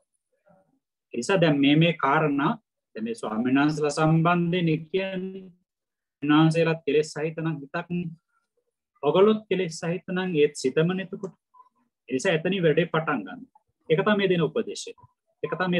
ඒ නිසා මේ කවුරක්වත් මේ ස්වාමියෙක් තමාගෙන් සිද්ධ වෙච්ච වරදට විරුද්ධගෙන සාප කියලා මොකක්වත් වෙන්නේ නැහැ. බිරිඳ විතරයි ස්වාමියාගෙන් වරදට සමාව ඉල්ලන්න ඕනේ කියලා එහෙම එකක් නැහැ. එක මහත්තයෙක් දේශනාවක මම අහගෙන හිටියා. එක මේ ඔයද ඔක්ක මේ ප්‍රංශේ මට මතක විදියට ප්‍රංශයට ගියාට පස්සේ ඒ ගියාට පස්සේ ඒ මහත්මයා දේශනාවකට ගිහිල්ලා තියෙනේ මහත්මයාව යම් ගෙදරක මහත්මයෙක් එක් කරගෙන යනවා. එක් කරගෙන යනකොට ඒ එක් කරගෙන ඩ්‍රයිව් කරන මහත්මයා නිතරම කන් කේන්ද්‍රික ගන්නවලු. හරි වැඩේ අද මේ වයි ගෙදරට බර්තික ගේන්න කියලා කිව්වා. මට ඒක බැරි වුණානේ දැන් මේ වැඩෙත් එක්කලා එක බැරි වෙනවා කියලා නැවත කියනවලු ඉවරයක් නැති. පස්සේ අර මහත්මයා හිතුවලු මේ මාව එක්කන මේ මිනිස්සුන්ට වදයක් වෙලාද මන් දන්නේ නැහැ කියලා. ඔහොම හිතේට ගිහිල්ලා කොහොම හරි දේශනේ ඉවර කරලා ගෙදර ආවා. ගෙදර ආවට පස්සේ මහත්මයා තමන්ගේ නෝනාගෙන් දේවතාවක් සමාව ගත්තා. දේවතාවක් සමාව ගත්තලු තමාගෙන් සිද්ධ වෙච්ච අඩුපාඩු පිළිබඳව. ඒ නෝනා බොහොම කාරුණිකව නෝනා බුද්ධිමන්ත කෙනෙක්. නැත්නම් ඒක මහත්යාගේ නිවටකමක් විදිහට සලකයිනේ. නෝනාත් බොහොම බුද්ධිමන්ත විදිහට කියලා ඒක ගණන් ගන්නට එපා. ඒක පොඩි දෙයක් නේ. ඔපෙටි හිතලා කරපු දෙයක් නෙමෙයිනේ කියලා. අන්න බලන්න. කොච්චර සුහදත්වයක් එතකොට ගොඩ නැගලා. පස්සේ දවසක දේශනාවකට යනකොට හැවවලු මේ සර් හැවවලු ඔබතුමී අයියර වයිෆ්ගෙන් දෙපාර සමාව ගත්තා කියලා. ඔවසර අපේ ළමයි ඉස්කෝලෙන් ගෙනාපු දේවල් කියලා. පොදේ රටේ තියනවලුනේ මේ හැම ළමයෝගෙම උපන්දිනේ දවසේ කේක් කපන එක නෙමෙයි. කේක් නම් කපන්න බැරි එකට 10ක් නෙවෙයි 100ක් ගෙනල්ලා දෙනවලු මේ තමන්ගේ අම්මගේ පින්තූරයක් අරන්. ඒ පින්තූර ඔක්කොම එකතු කරලා එක්සිබිෂන් එකක් තියෙනවා. ඒ සර් කියනවා ඒ මහාචාර්ය සර් කියනවා ඒ ෆොටෝස් දැක්කට පස්සේ සමහරව දකින්නකොට ඇස් වලට කඳුළු එනවා. කියන්නේ දරුවෝ තමන්ගේ අම්මා පිළිබඳව තියෙන හැඟීම් ධාරාව තමයි අර පින්තූරෙට අරගෙන තියෙන්නේ. ගන්න බලන්න. ඉතින් ඒ නිසා මේ කියහගෙන ඒකයි. නිසා මේවා මේ අපේ ඔබේ ජීවිතයෙන් පරිබාහිරයි. මේක ස්වාමීන් වහන්සේලාට තමයි නැහැ. මිනිස්සෙයින්. මේ ධර්මයේ මිනිස්සෙන්ට දෙවියන්ටත් හරි, බ්‍රහ්මයන්ටත් හරි, සතරාපාසත්වයන්ටත් හරි විශේෂයෙන් මනුෂ්‍යයෙක්ම අවබෝධ කරලා මනුෂ්‍ය පෙරට කොටගෙනම මුලමැදාග හැම තැනදීම මනුෂ්‍ය ලෝකෙදිම දේශනා කරපු ධර්මය අපේ ජීවිත විග්‍රහ කරගන්න. සැපෙන් ජීවත් වෙන ජීවනට මෙහාදී එතනදී හරි එකයි ඔන්න ඔකයි කියන්නේ. එතකොට එහෙනම් ඒක තේරුම් ගන්න. එතකොට එතන ලොකු දෙයක් කියුණා නේද? ඒ කියන්නේ කෙනෙකු දිහා බලලා බාහිර කාරණා තුලින් පොද නරක තීරණය කරන්න යන්නට එපා. පොඩ්ඩක් අධ්‍යයනය කරන්න ඉවසිලිවන්තව කියන එකයි ඒ තුලින් දෙන උපදේශයක්. ගිහිය පිළිබඳවත් එහෙමයි, පැවිද්ද පිළිබඳවත් එහෙමයි. ගිහිය පිළිබඳවත් එහෙමයි, පැවිද්ද පිළිබඳවත් එහෙමයි. ඒක මෙහෙමයි. බුද්ධිමන්තව බලන්නට ඕන. අර එක මහත්මයෙක් නෝනත් එක්ක තද්දට අමනාප වෙලා උපදේශක මහත්තයෙක් ගාවට ගියලු වෙන් වෙන්න අදාගෙන. ඊට පස්සේ කීවලු ඇයි කියලා. ඊපස්සේ විස්තරය කීවලු. විස්තරය කීවට පස්සේ අර උපදේශක මහත්තයා කීවලු එහෙමනම් මෙන්න මේ කොලේ නෝනාගේ වැරදි ටික මේ පැත්තේ ලියන්නකො කියලා කිව්වා. මේ කොලේ මේ පැත්තේ නෝනාගේ වැරදි ටික ලියන්න කිව්වා. නෝනාගේ මොකක් හරි හොඳ දේවලුත් තියෙනවා මෙන්න මේ පැත්තෙන් ලියන්නකො කියලා. මේ මිනිස්සු එකපාරටම කොලේ ගත්තලු අරගෙන කට හොඳනේ. ඊපස්සේ දැන් මෙන්න පෑන කරකෝ බලා ඉන්නවලු මේ ආය මොකද්ද කියන්නේ. ඊපස්සේ අපේ සර් කියවලු ඉන්නේ නෝනාගේ මොනවාරි හොඳකුත් තියෙනවා නම් අනිත් පැත්තේ ලියන්නකො කියලා කිව්වා. හොඳයි ලියනවලු. ගෙදර කටයුතු බොහොම පිළිවෙලට පිළිසෙටුවට කරනවා. ළමයින්ගේ කටයුතු බොහොම අවධානයෙන් කරනවා. වැටුප ගෙනාවට පස්සේ බොහොම අර පිරිමැස්මෙන් කටයුතු කරනවා. වෙලාවට අවදි වෙලා ඒ කටයුතු සියල්ලක්ම සිද්ධ කරනවා. 6ක් ලියනවා. නර්මත්තේ හැවබෝ ඔයාමනේ ඔකලී තමයි වැරදි 1යි හරි 6ක් ලියනවා. හොඳ 6ක් ලියනවා. ඒකට වැඩක් නැහැ සර් කට හරිය නැති නිසා එකක්වත් වැඩක් නැහැ කියලා. ඒ නිසා මේ ධර්මයෙන් අපට දෙන්නේ ඔය තැනුත් එක්ක වෙනස් කරගෙන. හරි? නැත්නම් gedara යුද ප්‍රකාශයත් පන්සලේ සෝවාන් වීමත් ඒ දෙක හැම යන්න බෑ. අතරටත් යම් බලපෑමක් පන්සලේ තරමට බැරි වෙයි. යම් බලපෑමක් යම් වෙනස් වීමක් අවශ්‍ය කරනවා. යම් ප්‍රගතියක් අවශ්‍ය කරනවා. හරි? ඒක තමයි හපංකම කියන්නේ. ඉතින් ඔන්න ඔය ටික දැන් සාරිපුත්තු ස්වාමීන් වහන්සේ කිව්වා. ඊට පස්සේ මුගලන් මහරහතන් වහන්සේ කියනවා එවත්නි මට ඕකට හොඳ උපමාවක් මතක් වෙනවා. කියන්න. මට උපමාවක් වැටහෙනවා කියලා. එතකොට කියනවා මම කාලයක් හිටියා මේ රජගහ නුවර ගිරිබ්‍රජ කියන පර්වත කඳුපාමුල කන්දේ. එතකොට මේ උදේ කාලේ මම අද පරවාගෙන පිටපාතේ ගියා පාසිරුදාගෙන ඒ අනකොට මේ සාමීති කියන කරත් හදන මිනිස්යාගේ දරුවෙක් කරත් එකට රෝදයක් හදනවා. කරත් එකට රෝදයක් රසිනවා. එතකොට එතෙන්ද ඇවිල්ලා ඉන්නවා බලාගෙන පණ්ඩුක පුත්ත කියන මේ ආජීවක කෙනෙක්. එයාත් ඉස්සෙල්ලා ගිහි කාලේදී මේ කරත්ත තමයි හදලා තියෙන්නේ. දැන් එතෙන්ද ඇවිල්ලා බලාගෙන ඉන්නකොට මෙයාට හිතෙනවා මේ කරත්ත කරුගේ පුතා මේ රෝදේ ආන් අතන ඇදයක් තියෙනවා. ඒක රහින්න ඕන. ආන් අතන එළයක්. ඒක රැහැලා දාන්න ඕන. අන්න අතන ඇදයක් තියෙනවා. ඒක රහින්නට ඕන. දැන් මෙහෙම හිතනකොට කියනවා දැන් මේ අර කරත්තකරුගේ පුතත් බොහොම දක්ෂේ. ඒ විදිහට අර කරත් රෝදේ තියෙන අඩුපාඩුකම් ඔක්කොම රැස දාලා හරි කරනවා. එතකොට මෙයාට හිතුණාලු හදයන් මඤ්ඤේ අඤ්ඤය තච්ඡති. හිතෙන් හිත දැනගෙන රහිනවා වගේ වැඩක් නෙමෙයි මේක. මම හිතන අඩුපාඩු මෙයක් දැකලා කරනවා.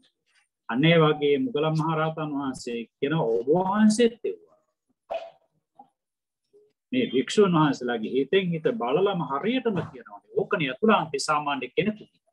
වහන්සේ කියන විදිහට අර විදිහට වරදක් වුණොත් ඒක අනිත් අය දැන ගන්න නැත්නම් හොඳයි. දැනගත්තොත් මට හුදේකලාව කියනවා නම් හොඳයි පිරිස අතරේ කියන්නේ නැතුව. අදි අර කාරණා ටික ඔක්කොම එල්ල කරලා තමයි මුගලන් මහරහතන් වහන්සේ සාරිපුත්‍ර ස්වාමීන් වහන්සේට උපමාව මට මේ උපමා කතාවක් වැටහෙනවා කියලා මෙතනදී කිව්වේ. එතකොට ඉතින් ඔන්න කියනවා යේපන කුල පුතා සද්දං අගාරස්මා නගාරියම් පබ්බජිතා අසතා මායාවිනෝ අකේතු විනෝ අනුද්දතා අනුන්නලා අචපලා අමුකරා අවිකින්න වාචා ඉන්ද්‍රේසු බුත්තද්වාරා භෝජනේ මත්තඤ්ඤුනෝ ජාගරියං අනුයුත්තා කාමේ අපෙක්කවන්තෝ සාමාන්‍ය අපෙක්කවන්තෝ සික්ඛාය තිබ්බගාරවෝ න බාහුලිකා න සාතලිකා ඔක්කොමනේ නික්කිත දුරා පවිවේකේ පුබ්බංගමා ආරද්ධ විරියා පහිතත්තා උපට්ඨිත සති සම්පජානා සමාහිතා ඒකග්ග චිත්තා පඤ්ඤාවන්තෝ අනේල මූගාතේ ආයස්මතෝ සාරිපුත්තස්ස ඉමන් ධම්මපරියාය සූත්‍රා පිවන්. මුගලන් මහරහතන් වහන්සේ කියන්නේ මේ ශාසනයේ ධර්ම අවබෝධය කිරීමේ අදහසින්ම පැවිදි වෙච්ච කුල පුත්‍රයෝ කියන මොකක්ද කියන වචන ගොඩාක් පාවිච්චි කරන්නේ. අසටා කපටි නැති, අමායාවිනෝ නැතිගුණ පෙන්වන්නේ නැති, අකේතුබෝ කෛරාටික නැති, අනුද්දතා විසරුණු සිත් නැති, අනුන්නලා කෙලෙස් මාන නැමැති නල නැති, බට නැති, අචපලා චපල නොවු, අමුකරා වාචාල නොවු, අවිකින්න වාචා වචනය පිළිබඳව පාලනයක් ඇති, ඉන්ද්‍රියසු බුත්තද්වාරා එසකරනාසය ආදී ඉන්ද්‍රියයන්ගෙන් සංවරකමක් ඇති, භෝජනේ මත්තඤ්ඤුනෝ ආහාරය පමණ දන්න, ජාගරියානුයුත්තෝ භාවනාදිය සඳහා නිදි වරණ, සාමාන්‍ය අපෙක්කවන්තෝ ශ්‍රමණකමෙහි බලාපොරොත්තු ඇති, සික්ඛාය තිබ්බගාරවා ත්‍රිශික්ෂා පිළිබඳව අපමණ ගෞරවයක් ඇති, න බාහුලිකා සුපසේ බහුල කොට නැති, න සාතලිකා මහානකම ලිහිල නොගත්, ඔක්කොමනේ නික්කිත දුරා එතකොට කෙලෙස් වලට බැස ගැනීමේලා නම බහා තබන ලද වීරිය ඇත්තේ, පවිවේකයේ පුබ්බංගම කාය චිත්ත උපදිවේකයේ පිළිබඳව ප්‍රමුඛව ඉදිරියෙන්ම ආරද්ධ විරියා ආරම්භන ලද වීරිය ඇති, පහිතත්තා කෙලෙස් තැවීමේ වීරිය ඇති, උපට්ඨිත සති සිහියෙන් යුක්ත, සම්පජානා ප්‍රඥාවෙන් යුක්ත, සමාහිතා සමාධි සම්පන්න, ඒකග්ග චිත්තා එකඟ වූ සිත ඇති, පඤ්ඤාවන්තෝ ඥානවන්ත, අනේල මුංගා කෙලතොලු මන්ද බුද්ධික නොවු. 19ක් කියවනේ, පද 19ක් කියව. එතකොට මෙන්න මේ මට්ටමේ ඉන්න උදවිය ඔය ඔබ වහන්සේගේ දේශනාවට තුටුපහට වෙනවා අපමණ විදියට කියලා මුගලන් මහරහතන් වහන්සේ සාරිපුත්‍ර ස්වාමීන් වහන්සේගේ දේශනාවට එකීමක් ඇති කළා.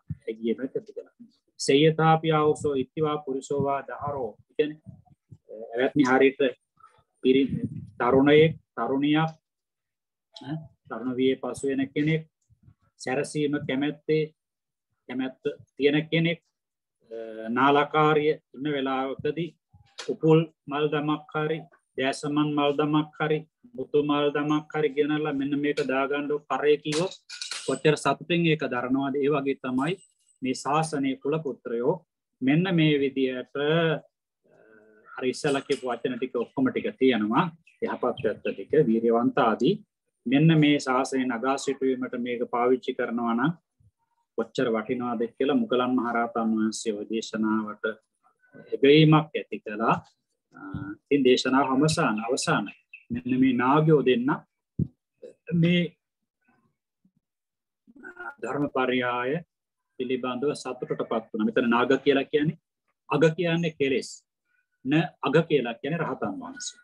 නාග කියලා කියන්නේ රහතන් වහන්සේ. මෙතන නාග කියලා කියන්නේ රහතන් වහන්සේ. මේ රහතන් වහන්සේලා දෙනම මේ දේශනාවට බොහොමත්ම සතුටටපත් වුණා මේ දේශනාව තුළින් කියලා මේ ධර්ම සාකච්ඡාව. මේ ධර්ම සාකච්ඡාව තුළින් සාරිපුත්ත මහරහතන් වහන්සේ මුගලන් මහරහතන් වහන්සේ මේ ධර්මමය සත්‍යක් වින්ද කියන එක තමයි එතනින් සඳහන් වෙන්නේ පින්වත්නි සූත්‍රයකින් අවසానයි. මෙතන කෙලීම චතුරාර්ය සත්‍ය අවසානයේ රහතන් වහන්සේ නමකගේ මානසික ව්‍යුහයෙන් තමයි මේ සූත්‍ර දේශනාව සමාප්ත කළේ කුළුගෙන. දැන් හිමන් උත්තර තියෙනවා පින්වත් මහත්මයාණනි තව ටිකක් අපිට කතා කරලා ආකාංකේ සූත්‍රයට යන්න. ආකාංකේ සූත්‍රයත් හරි චිත්තාකර්ෂණීය සූත්‍රයක්. හොඳයි ස්වාමීන් වහන්සේ අප්‍රමාණ පිං. හොඳයි කල්යාණ මිත්‍ර මිත්‍රයනි යම්කිසි කොටසක් තවත් විස්තර කරගන්න තියෙනවා නම් ඒකට අවස්ථාවක් තියෙනවා. හොඳයි ඉසුරංග මහත්මයා ඔබතුමාට අවස්ථාවක් තියෙනවා. පින්වත් ස්වාමීන් වහන්සේ මම මේ ඔබ වහන්සේගෙන් අර මීට කලින් අහපු ප්‍රශ්නේ පොඩ්ඩක් තේරුම් ගන්න තව පැහැදිලි කරගන්න අහන්නේ. ඔබ වහන්සේ පැහැදිලි කරා බෝධිසත්වයන් වහන්සේ අර චේතනාව මුල් කරගෙන කාරණා සිදු කිරීම මට පැහැදිලිවම තේරුණා. ඒ අනුව මං හිතන්නේ ධර්මයේ සඳහන් වෙන්නේ එම බෝධිසත්ව චරිතයේ තියෙන ඒ උපමාව මේ කතාව පමණයි චේතනාවෙන් කර්මයක් සකස් වෙච්ච ඔබ වහන්සේ දේශනා කළ පරිදි.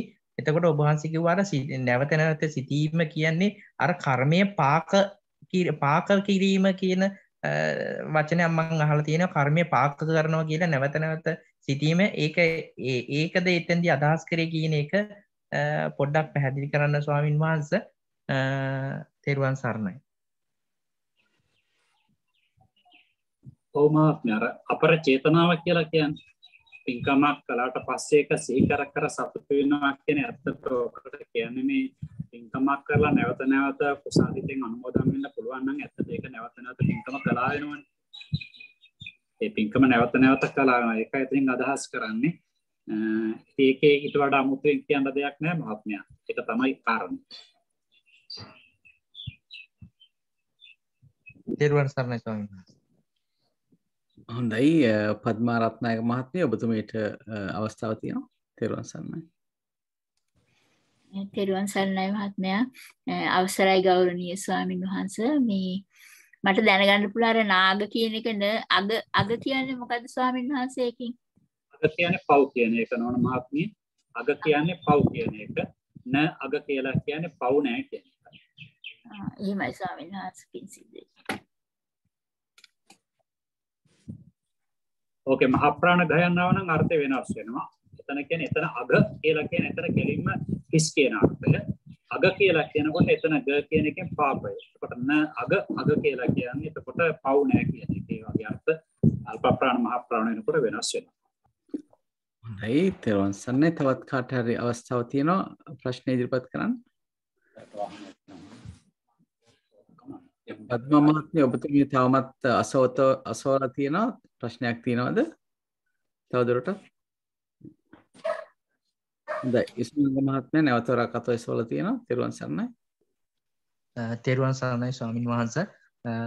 ඔබ වහන්සේගේ මෙම ධර්ම සූත්‍ර දේශනාවන් මම මේ පළමු වතාවට මේ ශ්‍රවණය කරේ. ඇත්තටම මේ ඊටමත් මේ පැහැදිලි අපි සූත්‍ර දේශනාවන් ශ්‍රවණය කරන්නේ නැහැ මෙහෙම. අපි නිකම්ම ධර්ම දේශනාවලට තමයි පුරුදු වෙලා සිටින්නේ. ඉතින් ඇත්තටම ඔබ වහන්සේටත් සංවිධායක මණ්ඩලයට ගොඩක් පිං. ඒත් එක්ක මගේ ප්‍රශ්නේ තමයි ජීවමාන බුදුරජාණන් වහන්සේ නමකට දෙන දානයකට වඩා අනිත්‍ය සංඥාව මෙනෙහි කිරීම වැඩිම ඊටමත් මහත් කුසලයක් කියලා මේ සඳහන් වෙලා මම අහලා තියෙනවා මේ මෑතකදී. ඉතින් ඇත්තටම මේක එහෙම අනිත්‍ය අපි කෙසේද සරලව වඩන්න ඕනේ කියලා පොඩ්ඩක් කෙටියෙන් පැහැදිලි කරන්න පින්වත් ස්වාමීන් වහන්සේ. මට මෙහෙමයි. දැන් ගොඩක් අය ඉන්න අය ඔය අනිත්‍ය දකින්නවා කියලා කියන්නේ අනිත්‍ය හිතන එක. අනිත්‍ය හිතන එකයි අනිත්‍ය දැනන එකයි දෙකක්. අපට මතකයි ඔය 90 ගණන් වල අපි මීතරිකර නිස්සාරණවනේ ලොකු සානසින් ජීවත් වැඩ ඉන කාලේ අපි භාවනාවට ගියාට පස්සේ මුල්ම යුගයේ ලොකු සානස් අපට දැන් ගමනක් යනකොට කියන දෙයක් තමයි ඒ පර්යංක වාරවලදී ලැබිච්ච අත්දැකීම් තියෙනවා නම් ඒක ලියලා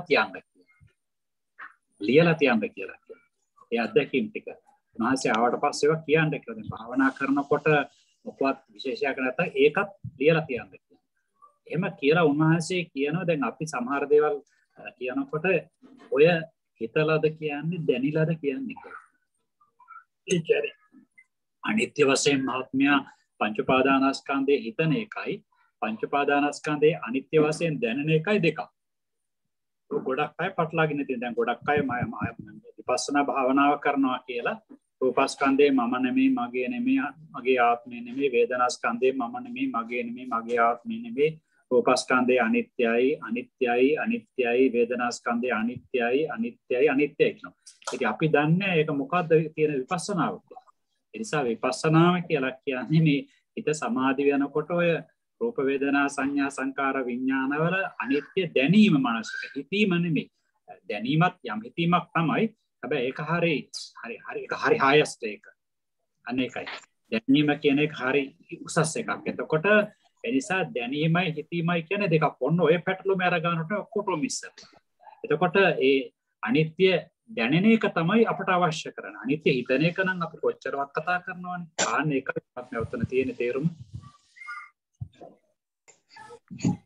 සමායන ස්වාමීන් වහන්සේ එතකොට ඒක දැන් අනිත්‍ය කියන එක අපිට දැනෙන එක තමයි මේ වඩා වැදගත් වෙන්නේ කියලා තේරුම් ගියා. ඒක අපිට සරල උදාහරණයක් විදියට දැන් මලක් කියනවා. දැන් මෙහෙම හිතන්නකෝ. දැන් අපි ඔන්න මෙහෙම හිතන්න. දැන් අපි සමහර ලාවට දැන් අපි කියන්නේ අපිට මధుරයක් දෂ්ට කරනවා කියලා හිතා ගන්නකො. දැන් මధుරයක් දෂ්ට කරනකොට දැන් අපි ඒක සාමාන්‍ය වශයෙන් ඉන්නකොට අපිට දිගටම දැනෙන්නේ ඒ වේදනාව මధుරව කනවා කියන වේදනාවේ දුක් වේදනාව දැනෙනවා.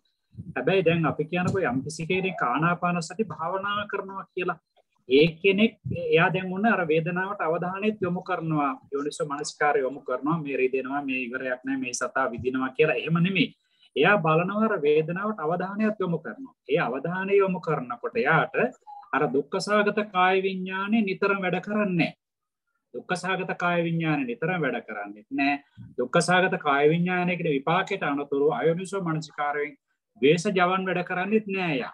එයා මොකද කරන්නේ? කෙලින් මනෝද්වාරයට අවධානය යොමු කරගෙන මනසින් ඒක යෝනිසෝ මනස්කාරය කරනකොට එතකොට එයාට වැඩ කරන කුසල චේතනා.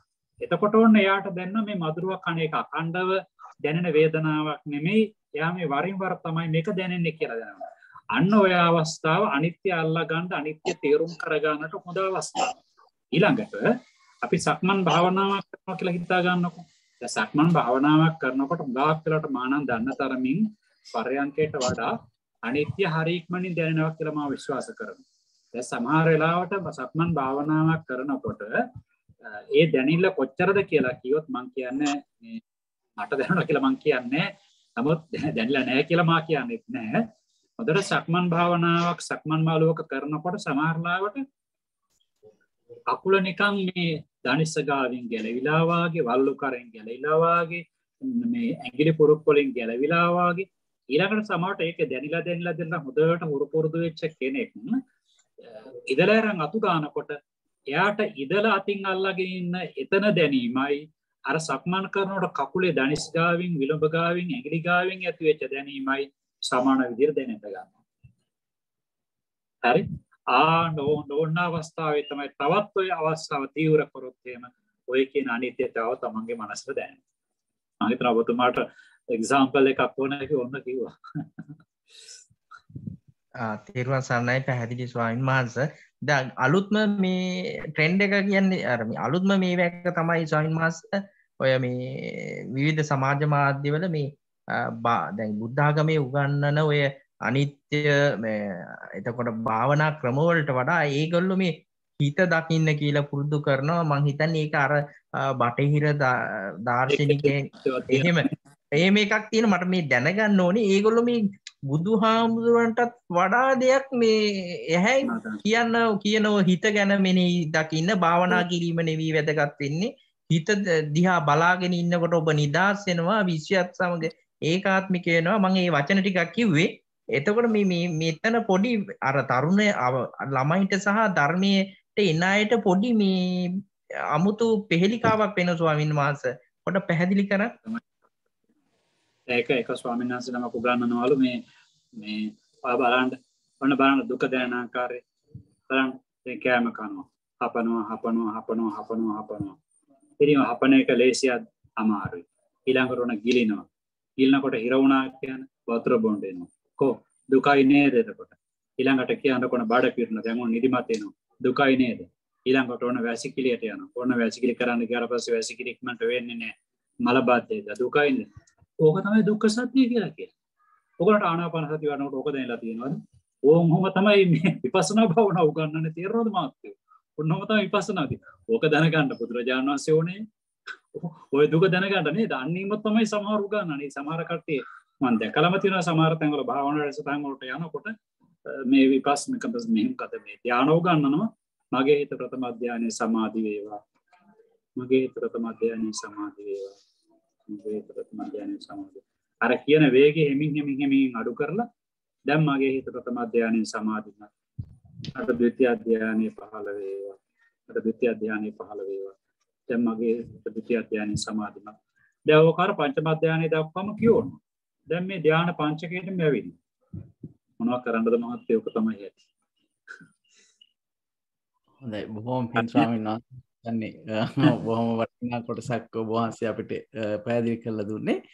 හොඳයි මම හිතන්නේ ඊළඟට අපි යමු මල්ලිකා දිසානායක මහත්මිය ඔබතුමීට අවස්ථාව තියෙනවා.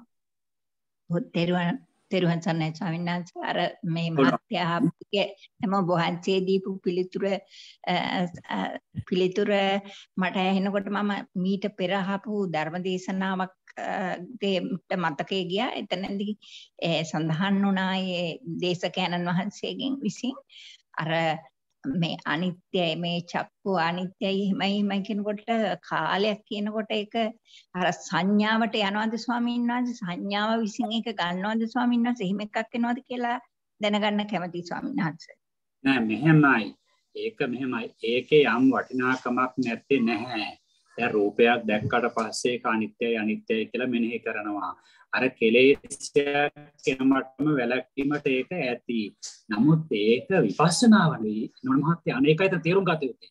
ඒක විපස්සනා භාවනාව නෙවෙයි. අනේ ඒක පටලවන එකයි මම කියන්නේ. නැත්තම් මේ රූපස්කන්ධය අනිත්‍යයි දුකයි අනාත්මයි කියලා සිතුවා කියලා ඕකේ වරදක් නෑ හොඳයි. හැබැයි ඒක මට මේ විපස්සනා භාවනාවක් කියලා වැඩෙන්නේ කියලා හිතුවොත් අන්න එතනයි ප්‍රශ්නේ තියෙන්නේ. අන්න ඒකයි. ඒක අන්න ඒ වගේ තැන් වලින් ඒ විදිහට තේරුම් ගන්නට ඕනේ. බොහොම පින් ස්වාමීන් වහන්සේ. බොහොම පින් පැහැදිලි ස්වාමීන් වහන්සේ. හොඳයි ලක්ෂ්මී කුමුදිනි මහත්මිය ඔබතුමීට අවස්ථාව තියෙනවා. ඔව් තෙරුවන් සරණයි ස්වාමීන් වහන්සේ. මේ සූත්‍රයේ කියවුණා ස්වාමීන් වහන්සේ මේ ඉමං ධම්මපරියායන් සුත්වා කියලා මේ එතන ස්වාමීන් ධම්මපරියාය කියනකොට ඒක කොහොමද තේරුම් ඊට ස්වාමීන් පරියාය නිෂ්පරියාය කියලා වචන දෙකක් තියෙනවා. ඒ දෙකත් පොඩ්ඩක් තේරුම් කරලා දෙන්න පුළුවන්ද? නෝන මහත්මයා මෙහෙමයි. පරියාය කියන එක ඒ තැන යෙදෙන තැන අනුව අර්ථ වෙනස් වෙනවා. පරියාය කියන වක්‍ර කියන අර්ථය තියෙනවා. නිප්පරියාය එහෙනම් පරියාය දේශනා නිප්පරියාය දේශනා කියලා කියන්නේ. ඒ කියන්නේ කෙලින්ම බුද්ධ වචනය කියනවා. එතනින් එහාට ඒක විග්‍රහ කරන්න ආයේ විශ්ලේෂණයක් නැහැ. ඒක නිප්පරියාය දේශනා. පරියාය දේශනාව කියලා කියනකොට ඒකේ තව ව්‍යතිරේකයක් තියෙනවා විස්තර කරන්න. දැන් අපි කියනකො සංකේතේන පංචපාදානස්කන්ධා දුක්ඛ කියලා ගත්තා කියලා. ඒක පරියාය දේශනයක්. ඒ කියන්නේ ඒක තුල තව කාම සුඛ, භෝග සුඛ, අත්ති සුඛ, අනන සුඛ, අනවජ්‍ය සුඛ, ගිහි සුඛ, ඒ වගේ සැප තියෙනවානේ. අන්න ඒකයි. එතකොට ඒක තුල තව විග්‍රහයක් ඇතුලේ තියෙනවා. ඒවට කියන්නේ සප්පරියාය දේශනා. ඒක කියන්නේ තව ඒක තුල තව විග්‍රහයක් තියෙනවා. උකතර අනිත්‍ය සැප ඒක තුල තියෙනවානේ. ඒක සැප කියලා හඳුන්වනවා. පස්සේ තමයි ඒක විපරිණාම දුක්ඛ කියලා හඳුන්වන්නේ. අන්න ඒ වගේ මේ දේශනා තියෙනවා. එතකොට පරියාය කියන එකේ අර්ථ ගොඩක් අපිට පරියායෙන් කිව්වා කියලා කියන වක්‍රව කිව්වා කියන අර්ථය එහෙම එකකුත් තියෙනවානේ. එතකොට දැන් මෙතන කියන්නේ ධර්ම කොට්ටාශය කියන එක. මේ ධර්ම පරියාය කියනකොට මේ ධර්ම කොට්ටාශය කියන එක. හරි? හොඳයි නේද? ධර්මي තේරුණානේ? හොඳයි ස්වාමීන් වහන්සේ. ගොඩක් පිං. හොඳට තේරෙනවා බොහොමසේ. හොඳයි ඊළඟට අපි යමු වෙනවා ජයලක්ෂ්මී මහත්මිය ඔබතුමීට අවස්ථාවක් තියෙනවා. තෙරුවන් සරණයි. තෙරුවන් සරණයි ගෞරවනීය ස්වාමීන් වහන්සේ. ඔබ වහන්සේ අරණක බණ සූම් එකේ ID එක අපිට ලැබුණ නැහැ ස්වාමීන් වහන්සේ ඒක. අනික ස්වාමීන් වහන්සේ පරියාය දේශනයි ණය ක්‍රමයයි කියන්නේ එකක්ද ස්වාමීන් වහන්සේ? ණය ක්‍රමයකින් දේශනා කරනවා කියන්නේ පරියාය ක්‍රමයකින් වෙනස් වෙනවා කියන්නේ දෙකම එකක්ද ස්වාමීන් වහන්සේ? පරියාය කියන එක යොදන්න පුළුවන් මහත්මිය දැන් ධර්ම පරියාය කියනකොට යොදන්න ක්‍රමය කියන එකටත් යොදනවා මහත්මිය. දැන් ණය ක්‍රමය කියන ක්‍රමය කියන එකනේ. ඒක ධර්ම පරියාය කියන ධර්ම ක්‍රමය කියලා එකටත් යොදනවා. ඒක හරිය ඔබතුමී හිතලා තියෙන ක්‍රමය නිවැරදි. හොඳයි මම හිතන්නේ අපිට එත්පමණයි අතවසවලා ප්‍රශ්න වලින් ඉදිරිපත් වෙලා තියෙන ස්වාමීන් වහන්සේ. ස්වාමීන් වහන්සේ කාල වේලාව සලකලා අපි අද වැඩසටහන නිමා කරනවද ස්වාමීන් වහන්සේ? ඔබ වහන්සේ ඔව් අලුත් සූත්‍රයකුත් තියෙන නිසා නේද පින්වත් මහත්මිය? ඒ අලුත් සූත්‍රයකනේ අපිට ගන්න තියෙන්නේ නේ. ඔව්. එහෙමයි ස්වාමීන් වහන්සේ. එහෙමනම් අපි අද දවසේ වැඩසටහන මේ ආකාරයෙන් මා කරමු. අපි තාමත්ම කෘතවේදී වෙනවා ස්වාමීන් වහන්සේට මේ ප්‍රමාද වී හෝ අපිට සම්බන්ධ වීමට හැකියාව ලැබීම අපේ භාගයක් හැටියට අපි සලකන්නේ ස්වාමීන් වහන්සේ. අද වැඩසටහන නිමා කිරීමට ස්වාමීන් වහන්සේට යොමු වෙන කලින් මම ඉතාමත්ම ගෞරවයෙන් පద్මා රත්නායක මහත්මියට යොමු වෙනවා අද පුණ්‍යානුමෝදනාව කරන ලෙසට. ඉන්පසු නැවතත් අපි ගෞරවනීය ස්වාමීන් වහන්සේට යොමු වෙනවා. ස්වාමීන් වහන්සේ තෙරුවන් සරණයි. පද්මා රත්නායක මහත්මිය ඔතිමීට අවස්ථාවක් තියෙනවා. බොහොම පිං ජයන්ත මහත්මයා අවසරයි ගෞරවනීය ස්වාමීන් වහන්සේ. වහන්සේගේ ඊතා වටිනා කාලය අප වෙනුවෙන් මේ ආරින් වැය කරලා අපගේ ධර්ම ඥානය වැඩි දියුණු කිරීමට අපට ලබා දෙන ලද උපදෙස් ඒ වගේම මේ සූත්‍රයේ මුල ඉඳලා අග වෙනකම්ම කියවලා ඔබ වහන්සේ ඊටා පැහැදිලිව අපිට මේ ලබා දුන්න දැනුම ඊටමත් වටිනවා. ඒ අපිට ඊටමත් ප්‍රයෝජනවත් වෙනවා. ඒ වගේම මේ අප විසින් අසන ලද සියලුම ප්‍රශ්න වලට ඊටා මනවින් පිළිතුරු දීලා ඔබ වහන්සේ අපට මේ ධර්ම ඥානය ලබා දුන්නා. මේ සම්බන්ධයෙන් ඔබ වහන්සේ පතන බෝධියකින් ඊතා ඉක්මනින් නිර්වාණ සම්පත්තිය ලබා ගැනීමට හැකි වේවායි මම අප සෑම වෙනුවෙන් මම ප්‍රාර්ථනා කරනවා. ඒ වගේම ඔබ වහන්සේගේ මේ දිව්‍ය කරදර බාධා වලින් තොරව ඉදිරියට ගත කර ගැනීමට හැකියාව ලැබේවායි අප සැවම ප්‍රාර්ථනා කරනවා. ඒ වගේම මේ අවස්ථාව අපට ලබා දුන්න තුසිත රාජපක්ෂ මහත්මයාත් ජයන්ත රත්නායක මහත්මයාත් ඇතුළු සියලු සංවිධායක මණ්ඩලයට මේ අවස්ථාවේ අප සැවම කෘතඥ පූර්වකව මේ පින් අනුමෝදන් කරනවා. ඒ වගේම මේ සම්බන්ධ වෙලා සිටින ඔබ සැමටත් මේ පින් ලැබීමෙන් මේ ධර්ම ශ්‍රවණය කිරීමේ පින ලැබීමෙන් හිතා ඉක්මනින් මේ සසර ගමන කෙටි කර ගැනීමට ලැබේවායි මා ප්‍රාර්ථනා කරනවා. ඕම් පින් ස්වාමීන් වහන්සේ සාදු සාදු සාදු. පැය දෙකකට ආසන්න කාලයක් ඊටත් වඩා වැඩි කාලයක් අපි අද අපි සූත්‍රයේ අම්මාකාරයක සම්දිස්ථානයකට ආපු නිසා නතර කළා. එහෙමනම් අද සුළු වේලාවක් ප්‍රමාද වීමට හේතුව ගාල්ලපෝතර සෝමාංශ යෝගාශ්‍රමයේහි කඨින පින්කම තිබුණු කාරණයයි. ඒ කෙසේ නමුත් අපි යම් ධර්ම කොටසක් ඔබට විග්‍රහ කරලා විශ්ලේෂණය කරලා ප්‍රශ්න අහන්න ඉඩහසර ලබා දුන්නා. අපේ මේ ධර්ම සාකච්ඡාවේදී අපේ හිතවල පහළ වෙච්ච කුසල චේතනා ශක්තිය සම්මා සම්බුදුරජාණන් වහන්සේගේ අරහං ආදී අසීමිත ගුණයන්ට සුද්ධ බුද්ධ පූජා උපහාරයක් වේවා. ධර්ම රත්නයට ධර්ම පූජාවක් වේවා. මහා සංඝ රත්නයට සංඝ පූජාවක් වේවා.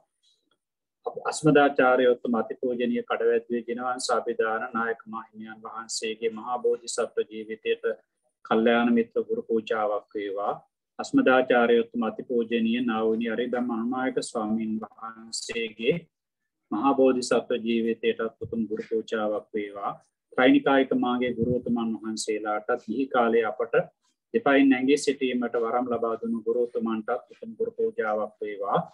ජීවතුන් අතර සිටියත් නැතත් අදා වඩා පෝෂණය කළ මව්දෙමව්පියන්ටත් ඔබ සියලු දෙනා අදා වඩා පෝෂණය කළ මව්දෙමව්පියන්ටත් ගුරු ආචාර්යයන් වහන්සේලාටත් කල්යාණ මිත්‍රත්වයෙන් ඇසුරු කරන සෑම සියලු දෙනාටමත් විශේෂයෙන් තුසිත රාජපක්ෂ පින්වත් මහත්මයාටත් සනීපගානින පුතුන්වන්ටත් එතුමා සමග කල්යාණ මිත්‍ර සම්බන්ධතාවක් තියෙන අපේ රුක්ෂිනී මහත්මිය ඇතුළු කොට මේ වැඩසටහන මෙහෙවන ජයන්ත රත්නායක මහත්මයා ඇතුළු කොට සෑම සියලු දෙනාටමත් අද වැඩසටහන සමග සම්බන්ධ වුණු ඒකාත්මික වුණු ප්‍රශ්න ඇසූ ධර්ම ශ්‍රවණය කරපු හැම දෙනාටමත් ඒ පවුල්වල සියලු දෙනාටමත් ධර්මාබෝධය දක්වාම බුද්ධ ආදී රත්නත්‍රය ආශිර්වාදය ලැබේවායි ප්‍රාර්ථනා කරමි. අදට වැඩසටහනින් සමුගන්නවා තවත් ඉරිදාවක හමුවීමේ බලාපොරොත්තුවෙන් හැම දෙනාටම සම්මා සම්බුදු සරණයි. සීලවන්තං ගුණවන්තං පුඤ්ඤක්ඛෙත්තං අනුත්තරං දුර්ලභේන මයාලත්දං පස්සිතුම් වන්දේ තුම් පරං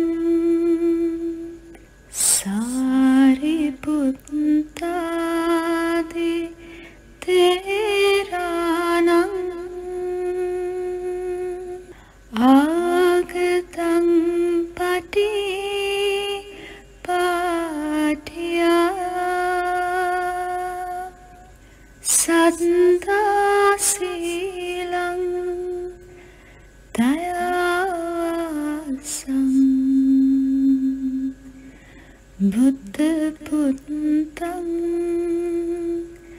නමෝ